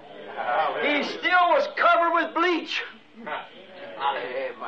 The bleach of the forgiveness of sin. John looked at that lamb, and the lamb looked like he had been slain. And then he noticed he was wounded and cut and bruised and bleeding, a bloody lamb. That's what took our place. Isn't it strange? A simple lamb had to take our place. And he saw the lamb. He proceeded out. John hadn't saw him, because he had been way back into the eternities, even making intercession and showing that those who had come to God under the offering of the blood of bulls, of goats, a substitutionary offering, he also calls them who believed it pointed to him, and the blood had not been shed yet, so he was there to clear them. Amen. He was there to clear you and I. Amen. And oh God, I hope he's there tonight. Amen. For every sinner, the lamb been slain. How can Jehovah see anything but that bloody lamb standing there? Amen. And the lamb proceeded out into the vision now, as it had been slain. Notice, come from the Father's throne. Oh, think. Where did he advance from to this vision? He come from glory. Where he's seated at the right hand of God, he advanced forth to John out of glory. Oh, would not it be a glorious thing if our sinful thoughts tonight could be laid aside long enough to accepting Him? He would advance all the way from glory tonight to make Himself known to any of us. The Lamb. Advancing from glory for intercessions. All right. To make claims now for His redemption. Remember, He had been on His mediatorial work back here. But remember, these seals are ready to be opened, and the Lamb come from the sanctuary of God, advance forward, wait till we get over there that 1 hour.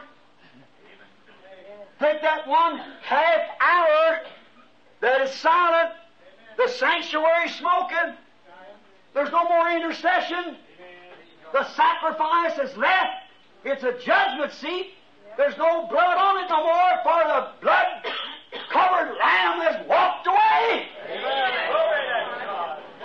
Don't you wait till that time. Remember in the Old Testament, as long as the blood was off the mercy seat, it was judgment. But as long as the blood was on there was mercy. But when the Lamb walked away, that did it. What's He been? He's been an intercessor. No other person. Tell me where Mary can make intercessions then. Amen. What could Mary offer? What could St. Francis, St. Assisia, or any St. Cecilia, or any other human being? John never saw 1,000 saints come out from the mediatorial. He saw a lamb.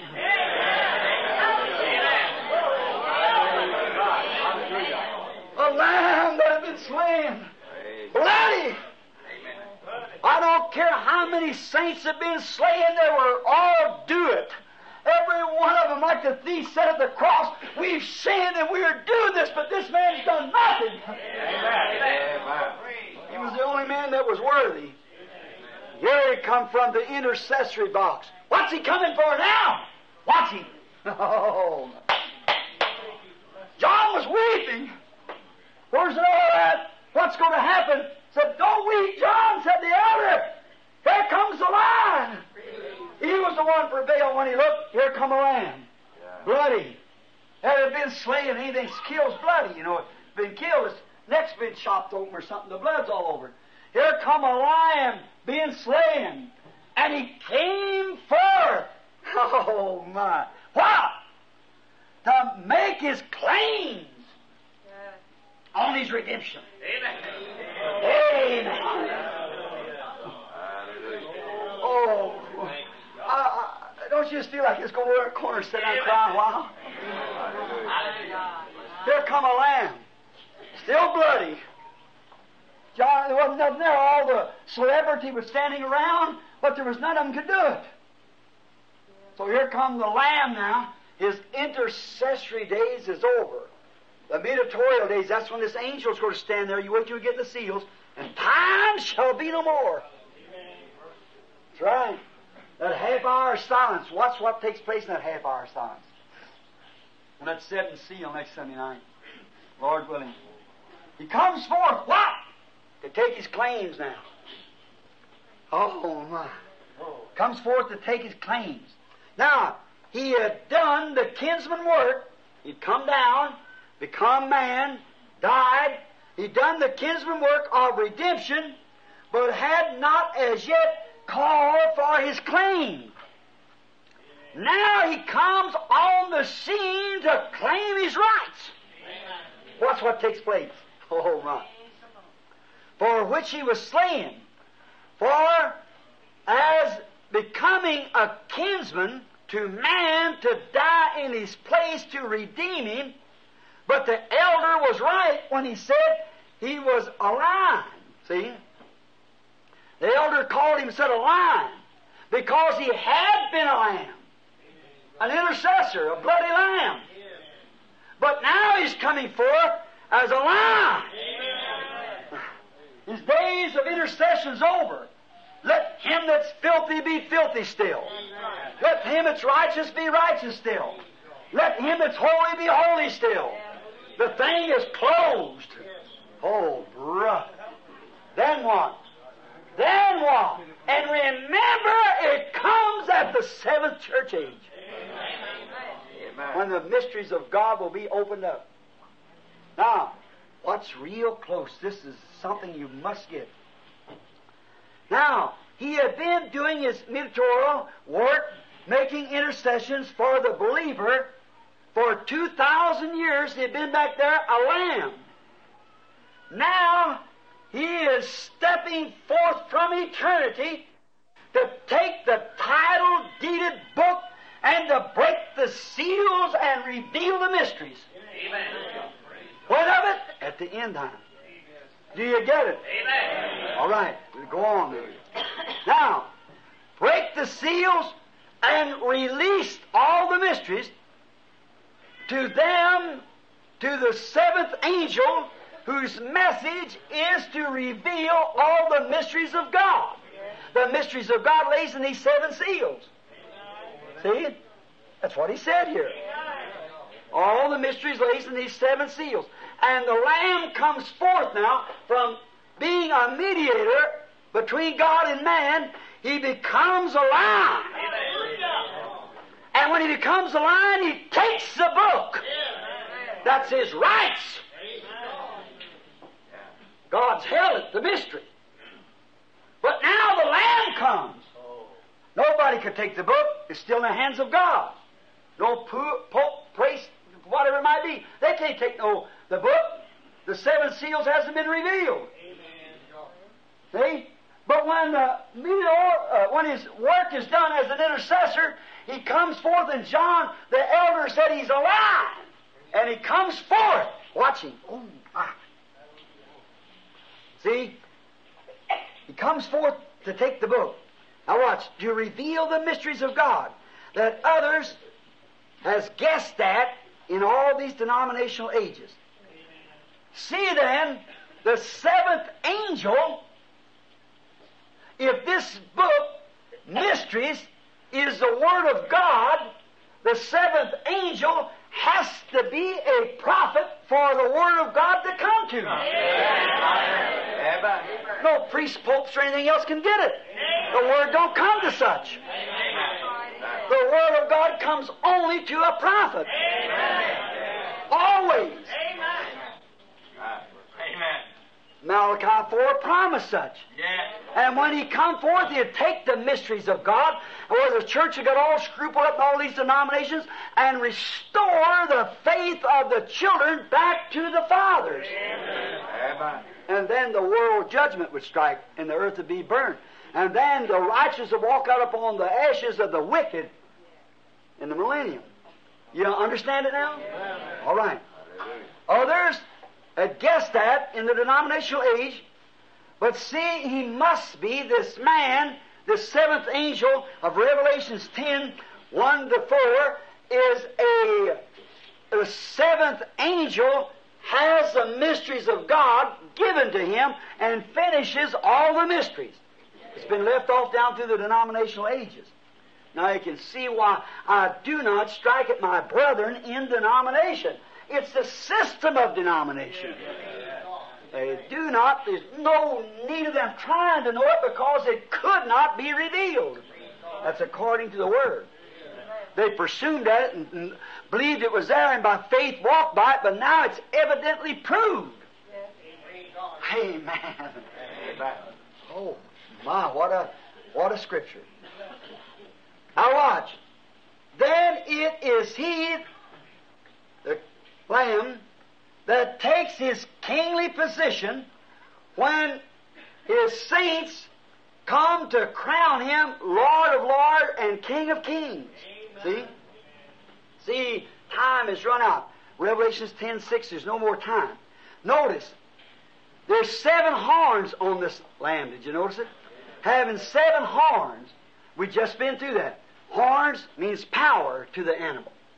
And notice, he was not an animal because he took the book out of the right hand of him that sat upon the throne.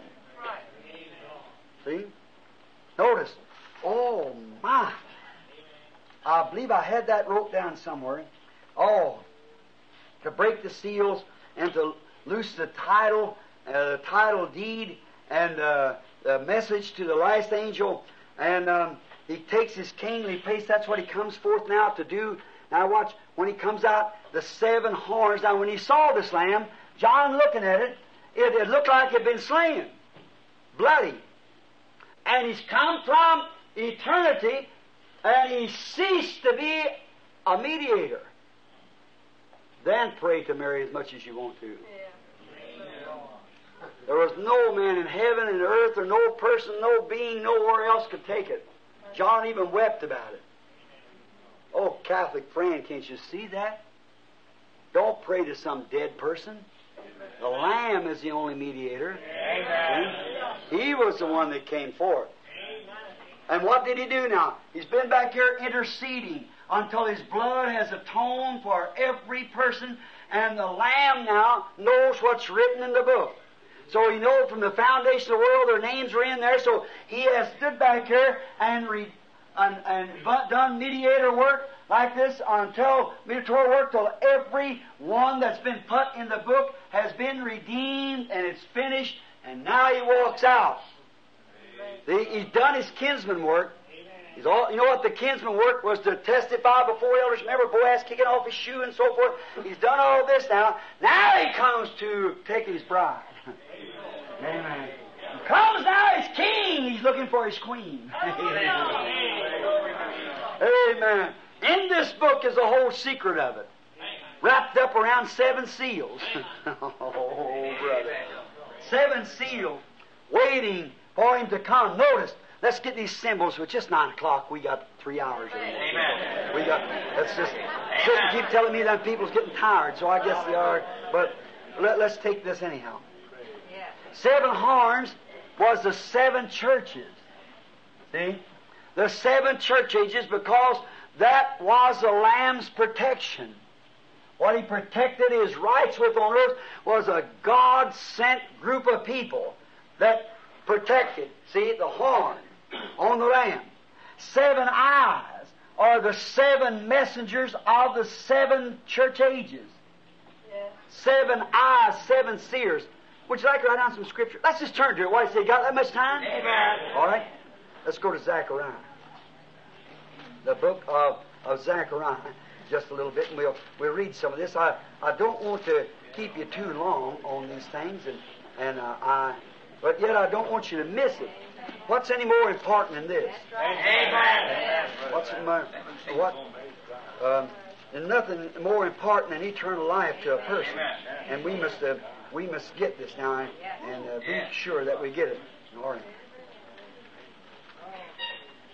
All right, sir.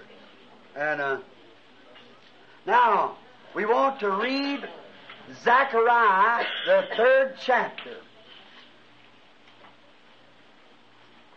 I think that's right now. Zechariah 3. We're just going to get these symbols here. If I've got my scriptures wrote down, I was just shouting all over the place this afternoon when I hit this, so I just don't know whether I got it right or not. I hope I have. Zechariah 3. Let's see if it's, I got 89 here, but it must be 8 to 9. All right. All right. I know it can't be 89. Zechariah 3, 8 to 9. Hear now, O Joshua, the high priest, thou and thy fellows that sit with thee, for they are man, wondered at. For behold, I will bring forth my servant, the branch, Christ. For behold, the stone that I will lay before Joshua upon one stone shall be 7 eyes. 7 eyes.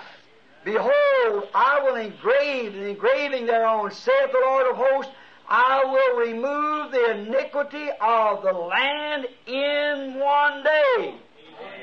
Praise the Lord. Now, let's turn over to Zechariah 4 and 10. 4 and 10. Listen.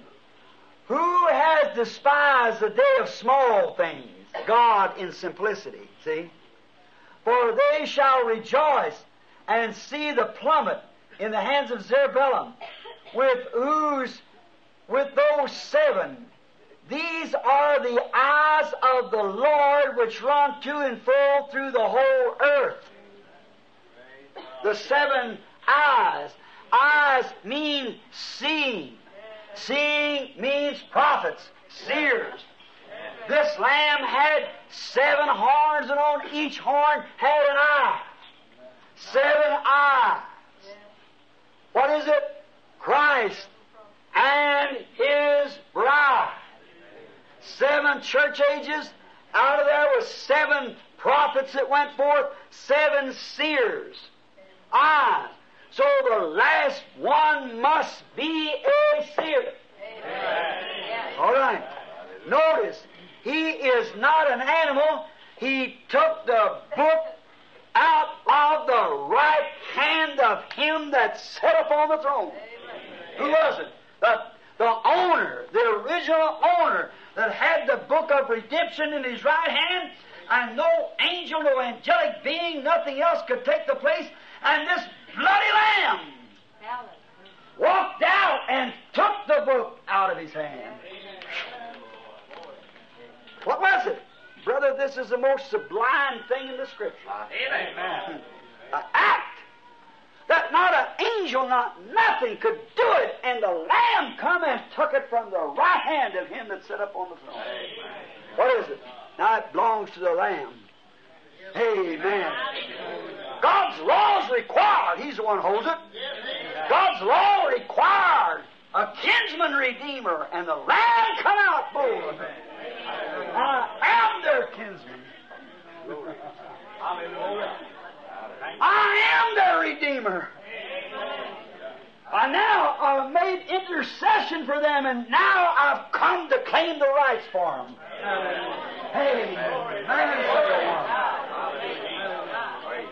I've come to claim the rights, in that they have a right to everything that lost in the fall, and I've paid the price. Oh, brother. Don't that make you feel religious? Not by good works which we have done, but by His mercy. Oh, wait a minute, and them elders and everything else begin to throw around, and dignitaries begin to get on the ground. See? No one could do it. And he walks right up to the right hand of God and took the book out of his hand and claimed his rights. I have died for them. I am their kinsman redeemer. I am the mediator. My blood was shed. I have become man, and I did this in order to get that church back again, the one I foresaw before the foundation of the world.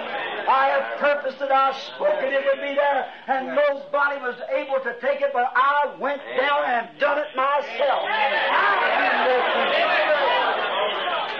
I become kinfolks. And he takes the book. Hey, man. Oh, who's waiting there for me tonight? Who is that one, church, that's waiting there? What else could wait there for you? That kinsman redeemer. Oh, my. What a sublime statement or act. Now, he has a title deed to redemption. He has it in his hand. Mediation is done now. He has it in his hand. Remember, it's been in the hand of God all the time. But now it's in the hand of the Lamb. Now, watch. The title deed of redemption of all creation is in his hand. And he's come to claim it back for the human race. Not claim it back to angels, claim it back to the human which it was given for. To make sons and daughters of God again. Bring them back to the Garden of Eden, everything they lost. The whole creation, the trees, the animal life, everything else. Oh my, don't that make you feel good? I thought I was tired, but I'm not now. Sometimes I think I get too old to preach now. Go see something like that, and I think I'm a young man. It does something to you. See? For I know this, that there's someone there waiting for me. There's someone paid the price that I couldn't pay. That's right. He did it for me, Charlie. Did it for you. He did it for the whole human race, and now He comes forth to claim His redemptive rights. Claim it for who? Not for Himself, for us. He's one of us. He's our kinfolks. Oh, my. He's my brother. He's my Savior. He's my God. He's my kinsman redeemer. He's all. For what was I without Him? Or what could it be without Him? So see, He's my all. And He's standing there as our kinfolks. And now He's been interceding for us up to this time, and now He comes forth and takes the book of redemption to claim His rights of what He did for us. They died. Jesus said, He that believeth on me, though he were dead, yet shall he live. Whosoever liveth and believeth me shall never die. He that eats my flesh and drinks my blood has everlasting life, and I'll raise him up at the last day. No matter if he falls asleep in the first watch, second, third, fourth, fifth, sixth, or seventh, wherever he falls asleep, what will happen? The trumpet of God shall sound. That last trump will blast forth the same time that the last angel is giving his message and the last seal is open. That last trumpet will sound, and the Redeemer comes forth to take His redeemed possessions. His church, blood washed. Now, the whole creation lays in His hand now, on which the whole plan of redemption is sealed by 7 mysterious seals in this book that He took. Now what? And He alone can reveal it to whomsoever He will. Amen. He's got it in His hand, see. Now He promised it would be at that time. Now, for it is sealed by 7 seals of mystery, the book of redemption. Now what? As now, friends, I told you to go, it's at 8:30, but I've thrown over 3 or 4 pages here to get through this, so I've already at your 9, so that you can get back tomorrow. But now in this 7-fold book of seals of redemption that the Lamb took within Himself was the only one who could do it, and He took it from the right hand of Him that sat upon the throne, now to claim His redemptive, to claim His rights, to claim for me and you what He redeemed us from to. See? Back to everything that Adam lost in the Garden of Eden, He has redeemed us back to that. Now with the Lamb, with the book in His hands, we are ready to ask His grace and mercy upon us to open these 7 sealed book to us. And let us look past the curtain of time. Just a little bit. Glory. Oh, my. Notice, when He took the book, the title, deed, sealed, just get that in your mind now, and broke the seals of the mystery to reveal them, to bring them to His, see, all of His redeemed subjects. Now when we hit this in the seals, we're going to go back there and see them souls on the altar crying, Lord, how long? How long? And here He is as a mediator on the altar just a little longer until there's more has to suffer like you. But now He comes from here at this last seal. He's no more mediator. He's king now. And what does He do? If He's a king, He has to have subjects. And His subjects is them that He has redeemed. And they cannot come before Him until He takes the rights of redemption. And now He walks forth from a mediator. Where death put us in the grave, He comes forth with the rights. Amen. And even those who are alive and remain till His coming shall not hinder them which are asleep. For the trumpet of God shall sound at that last trumpet when the last seal is broken, when the 7th angel is giving his message. The last trumpet shall sound, and the dead in Christ shall rise, and we which are alive and remain shall be caught up together with Him to meet Him in the air. Amen. He claims, He's come forth now to claim His possession. Watch, look at this. Broke the seals, revealed the mysteries. Revealed them where? To the last church age, the only one that's living. The rest of them sleeping. He said if he comes in the first watch, second watch, third watch, on down to the seventh watch. In the seventh watch there went out a command or call.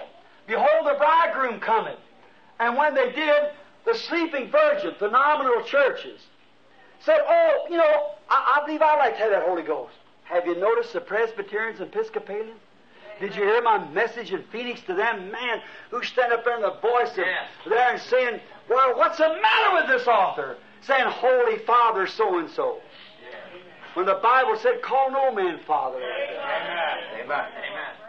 See? They're sleeping with them. That's the reason. But when they come forth and said, yeah, we believe. A woman just called up another woman, said, you know, I'm Episcopalian. Said, I spoke in tongues the other day. I believe I received the Holy Ghost. But shh, don't tell nobody. I doubt that very much. Amen. You might have spoke with tongues, but you set a man on fire. How's he going to set still? Hallelujah. Can't do it. Could you imagine Peter and James and John? And I'm up in the upper room said, oh, we got the Holy Ghost now, but baby, we better keep still. Well, they're through windows, doors, and everything. They went out into the street, acting like a bunch of drunks. That's the real Holy Ghost. But you see, that sleeping virgin ain't receiving nothing anyhow. That's right. And remember, while they went to try to buy oil, remember the Scriptures doesn't say they got it. But while they were out trying to buy it, there come a sound. What happened? All those virgins that slept rose and trimmed their lamps and went into the supper. Is that right? And the rest was left for the tribulation period. Right. Weeping, wailing, and gnashing of teeth. That's the church. Not the bride. The church. The bride went in. There's a whole difference between the church and the bride. Yes, sir. Went into the wedding supper. Oh, notice, boy. The seals was broke. Why? In the last church age, to reveal these truths. Why? The Lamb broke the seals and revealed them to His church in order to collect His subjects for His kingdom. His bride. See? Oh, my. He wants to bring His subjects to Him now. What is it? Out of the dust of the earth. Out of the bottom of the sea. Out of the pits. Out of everywhere they were placed.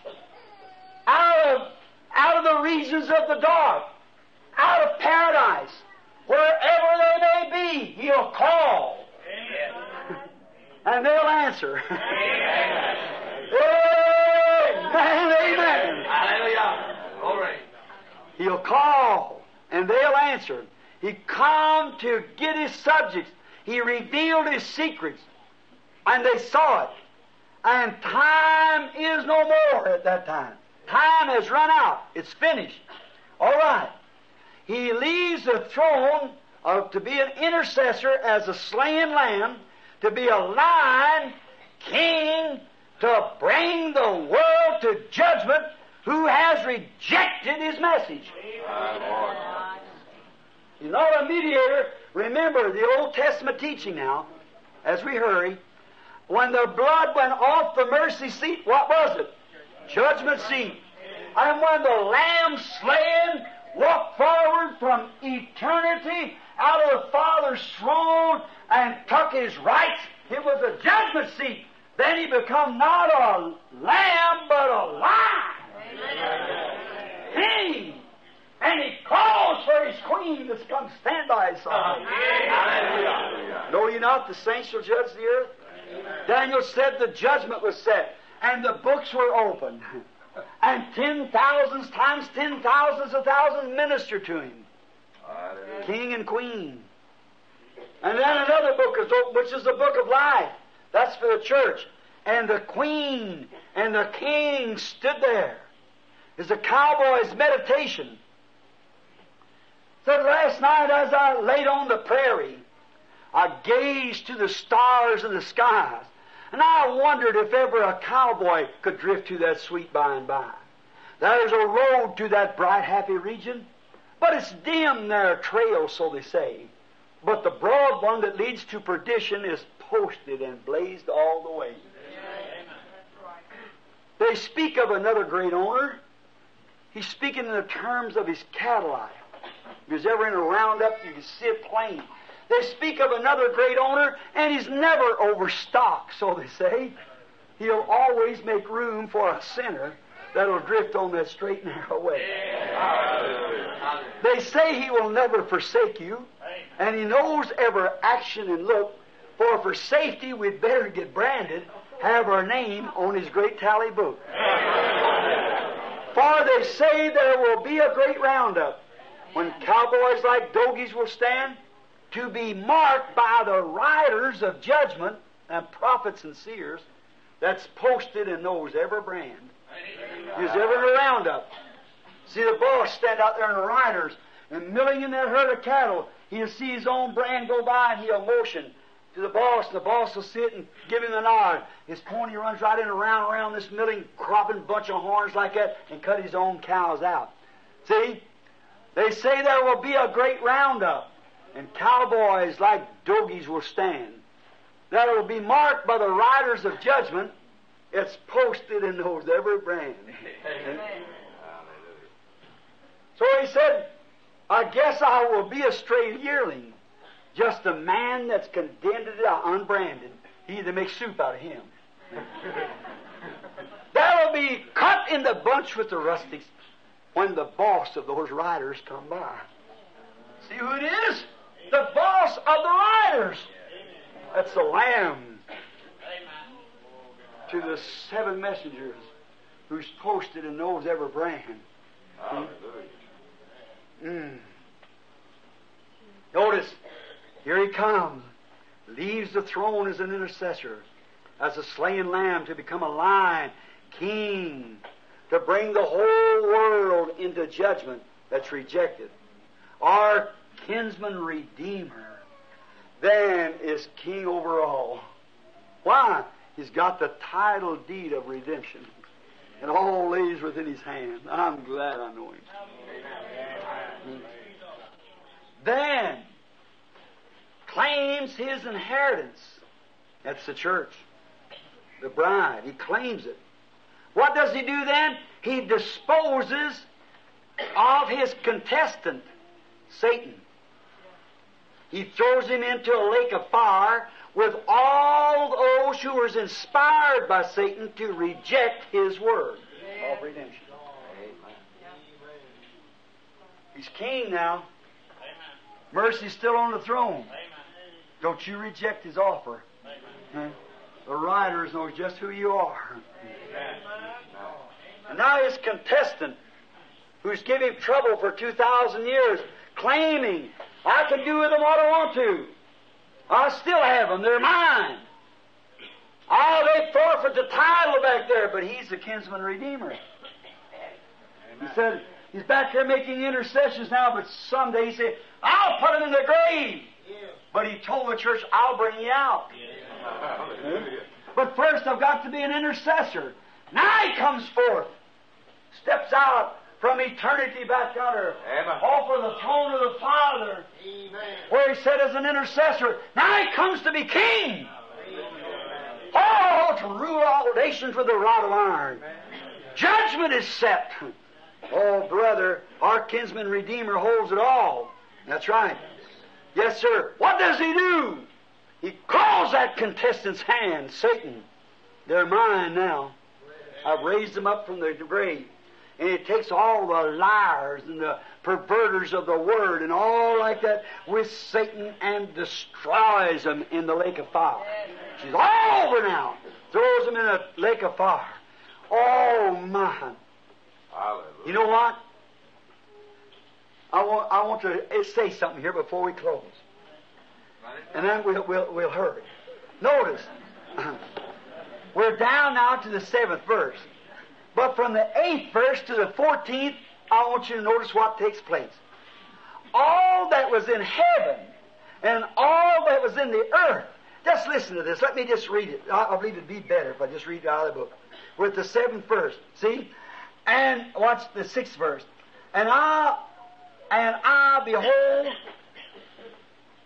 beheld, and lo, in the midst of the throne and of the four beasts, and in the midst of the elders, stood a lamb, as it had been slain, having 7 heads, or 7 horns, and 7 eyes. We just explained it. Which are the 7 spirits of God sent forth to all the earth. See, 7 church ages. The 7 messengers that kept that fire burning. See? All right. And he came, the Lamb, and took the book out of the right hand of him that sat upon the throne. Sat upon the throne. Now watch. And when he done that, watch what's taking place. You talk about a jubilee. Amen. Now this is exactly the breaking of them seals take place. We're getting a half hour of silence. Just after this. Watch this. We start in, we finish this up next Sunday night right here. And listen close now. Are you ready? Say amen. Amen. Listen close what took place. When he had did this, when all creation was groaning, no one knew what to do. And John was weeping. Here come the Lamb. Walked over, and this book was in the hands of the original owner, because man had fell and lost it, and no man was able to take it anymore to redeem the earth. No priest, pope, nothing, as I said. But the Lamb come up. No Mary, no saint this or saint that. The Lamb come up, bloody, slain, and took the book out of the right hand of him and sat up on the throne. And when they seen there was a Redeemer, and all the souls under the altar, when the angels, when the elders, when everything seen it, when this is done, it yet lays in the future. Tonight he's a mediator, but he's coming to this. Watch. And when he had taken the book, the 4 beasts and the 24 elders fell down before the Lamb, having every one of them harps and golden vials full of odors, which are the prayers of the saints. Yeah. That's those that's under the altar that have prayed for long ago. See, they have prayed for redemption, prayed for resurrection, and here these elders are pouring out the prayers before God. Now, we've got a representative. We've got a kinsman in heaven that's come forth to make his claims. And they sang a new song, saying, Thou art worthy to take the book and to open the seals thereof, for thou wast slain, and hast redeemed us to our God, watch, by thy blood out of every kindred, tongue, and people and nation, and has made us unto our God kings and priests, and we shall reign on the earth. Amen. They're wanting to come back, and here they are going back to be kings and priests. Amen. Glory to God. I feel good enough to speak in tongues. Look, watch. Yes, it seems like I ain't got enough language I can praise Him with it. Amen. I need one that I don't even know. Notice. And I beheld, listen to this, and I beheld and I heard the voice of many angels. Listen what a jubilee going on. When they seen that Lamb come and take that book of redemption, the souls screamed out, we'll get it. Everything, the elders fell down. They poured out the prayers of the saints. What? There was represented a kinsman for us. Amen. They fell upon their faces and they sang a song and said, Thou art worthy. Amen. Or you were slain. Watch. What? And look at these angels. And I beheld and heard the voice of many angels around about the throne, and the beast, and the elders, and the number of them was 10,000 times 10,000s of thousands. Whew. Notice, saying with a loud voice, Worthy is the Lamb that was slain to receive power and riches and wisdom and strength and honor and glory and blessings. What a jubilee going on in heaven when that Lamb leaves that intercessor box to come here to possess his claims. Amen. You know that got next to John. He must have saw his name wrote there. When them seals broke, he must have got real happy. This is what he said. And every creature which is in heaven and on the earth, and underneath the earth, such as within the sea, and all that in them is in them, heard me, saying, blessings, honor, glory, power be to him that sits upon the throne and to the Lamb forever. Amen, amen, and amen. Hallelujah. Oh, and the four beasts said, amen, and the 24 elders fell down and worshipped him that lives forever and ever. Amen. Talk about a jubilee. Talk about a time when that Lamb walked forth. Amen. See, the book's even sealed in heaven, the mysteries are. Say, is my name there? I don't know. I hope it is. But if it is, it was put on the book before the foundation of the world. Amen. But the first thing that represented that redemption come the Lamb that had been slain from the foundation of the world. Amen. And he took the book, glory, opened the book and tore off the seals and sent it down to the earth to his seventh angel to reveal it to his people.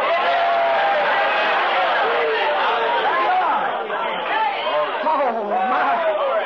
What happened? The screams, the shouts, the hallelujah, the manifestations. And old John, who had been standing there, brother, crying, well, he said everything in heaven, everything in the earth, and everything in the sea heard me holler. Amen. Blessings, honor, and might, and power be to him that lives forever and ever. Talk about a happy time when them seals broke. John must have looked in and seen it past the curtain of time and said, there's John.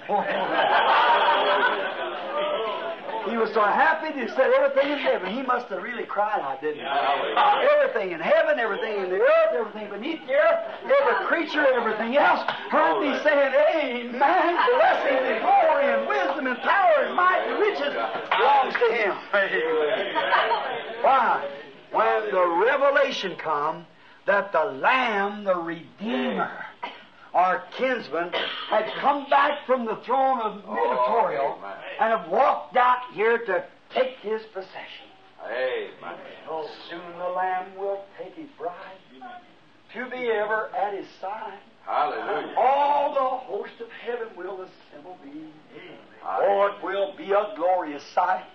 All the saints in spotless white. And with Jesus we shall reign eternally. Oh, come and dine, the Master calleth. Now the word. Come and dine. Oh, I get without words. Hallelujah. Come and dine, come and dine.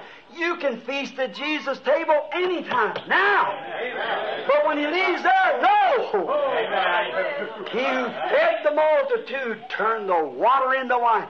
He that said that he that believeth on me, the works that I do shall he do also. Yes. Oh, my. He that promised these things in the last days. He that said these things.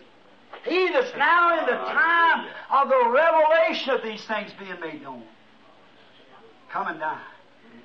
Oh, don't miss it, my brother. Now let us bow our heads just a minute.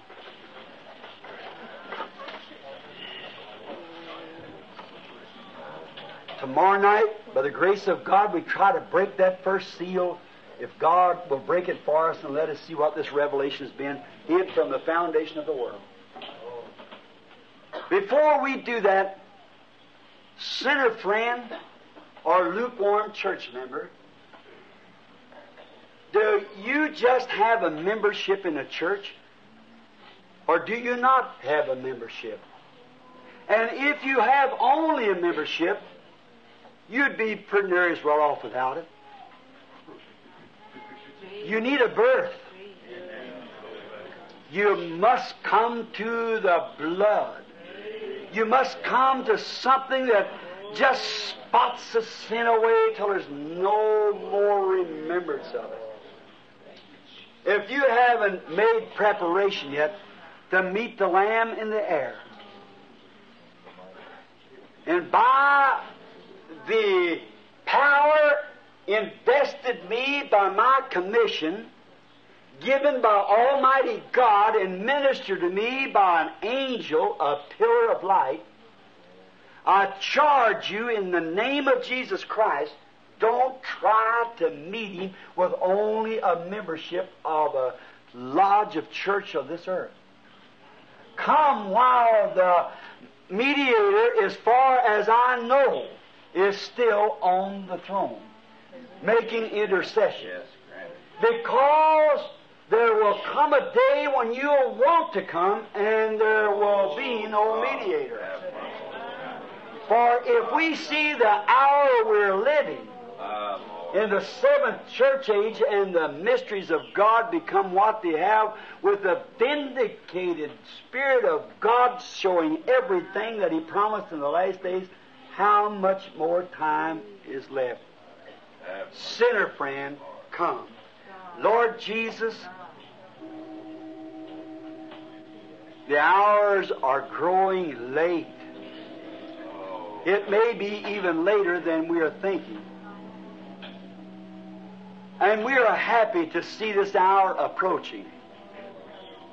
It is the most glorious hour that the world has ever known for the believer. But for the rejecter, the most saddest time that could ever be. They couldn't find words in the alphabet, letters, to make words that could express the trouble and sorrow that lays ahead. And neither is there words could be formed from our alphabet to express blessings that lays ahead for the believer. Father, there may be some tonight here without hope. And they are intelligent human beings. And now, if the blood still lays on the mercy seat, let the Lamb walk out from the throne to their heart tonight and reveal to them that they are lost. And with bloody hands say, come while it is time to come. I commit the message, Lord, with my prayer to your hands. Do whatever you will, Father, in Jesus' name. With our heads bowed, if you have not met this request and this requirement, if you've only trusted in your church, there was nothing that could redeem. If you trusted in the intercession of some saint, you're still lost. If you have trusted in the works of your hands, something that you've done good works, you're lost. If you have trusted within the prayer of your mother, or the righteousness of your mother, your father, if you've trusted in that, you're lost. If you've trusted upon some sensation, some strange feeling, some emotion of speaking with tongues or dancing, if that's all you have trusted in, and don't know the Lamb personally, don't know Him, then I charge you before God. Make that thing right now with God. Down in your heart, pray. And just be simple, because God hides in simplicity. You remember, the Bible said, as many as believed was added. And while we pray for you, I trust that you'll make that one eternal decision. Lord, I'll say yes. And a decision is a stone. But what good is a stone without a stonemason that can cut it to shape the building, to fit the building? Then let the Holy Spirit cut you from what you are to what you should be. If you're just a starchy church member, if you're a sinner, whatever you are, if you're without Christ, without the Holy Spirit, God grant to you peace tonight. Now, Lord, as sanely as I know how to come, and as scriptural as I know how to come, I come now with these I have committed to you with the Word. I'm trusting, Lord, that the Word has found its place in the heart of people tonight, if there be such here, that does not know or have not that assurance of the Holy Spirit's sweet presence abiding in their life, that tempers or indifferences or selfishness or something has cut this great thing from them and has kept them from it, or some creed or some sensation has kept them from the sweetness of the fellowship of God, that it will now be turned loose, and that the Lamb, that bloody, holy kinsman that come walking forth from the throne, down through the mystic lights of the corridors of God's throne, walked out to claim His inheritance. God grant tonight that they will receive Him. May each decision be made solemnly, and may they surrender themselves to Him alone who can cut them and shape them into sons and daughters of God.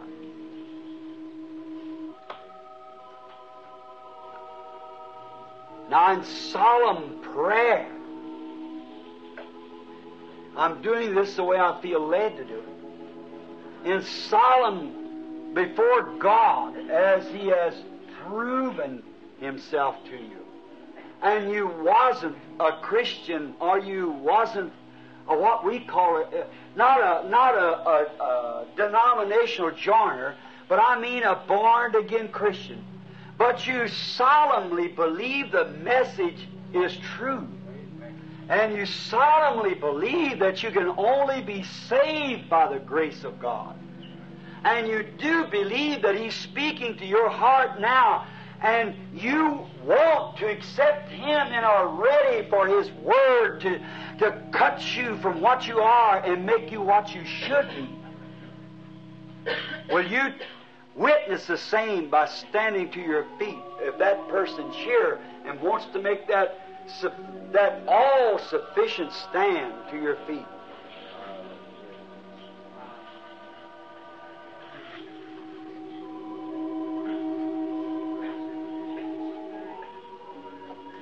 Heavenly Father, I know not no more what to do but to quote your word. Here are men standing on their feet that feels that they haven't been where they should be ready for this rapture. For it may take place before the first seal be opened to us. And Father, I pray for them. I, as your servant, offer this prayer to the great intercessor, Christ, as they pray. I offer my prayer with them upon the ivory throne of God, where the bloody sacrifice is sitting there tonight. And most any time might step from the throne to come forth to claim His possession. Then there's no more mercy left, it's judgment. Grant, Lord, that these people on their feet that's standing in their hearts making their confession and willing to let the Spirit of God mold them and cut them and shape them into living stones into the house of the Lord God. Grant it, Father. I commit them to you now. And you said, he that will confess me before man, him will I confess before my Father and the holy angels. And now you're sitting there in the presence of all tonight, and they're standing, confessing you. And Lord, if that is from the bottom of their heart, just as sure as God's Word's right, you're now making intercessions for them and accepting them in the grace and mercy rims of the cleansing blood of the sacrificial lamb. And they shall be yours in the name of Jesus Christ. Amen. Now, you that sees these people standing on their feet, there's some young man right in there. Them are standing up.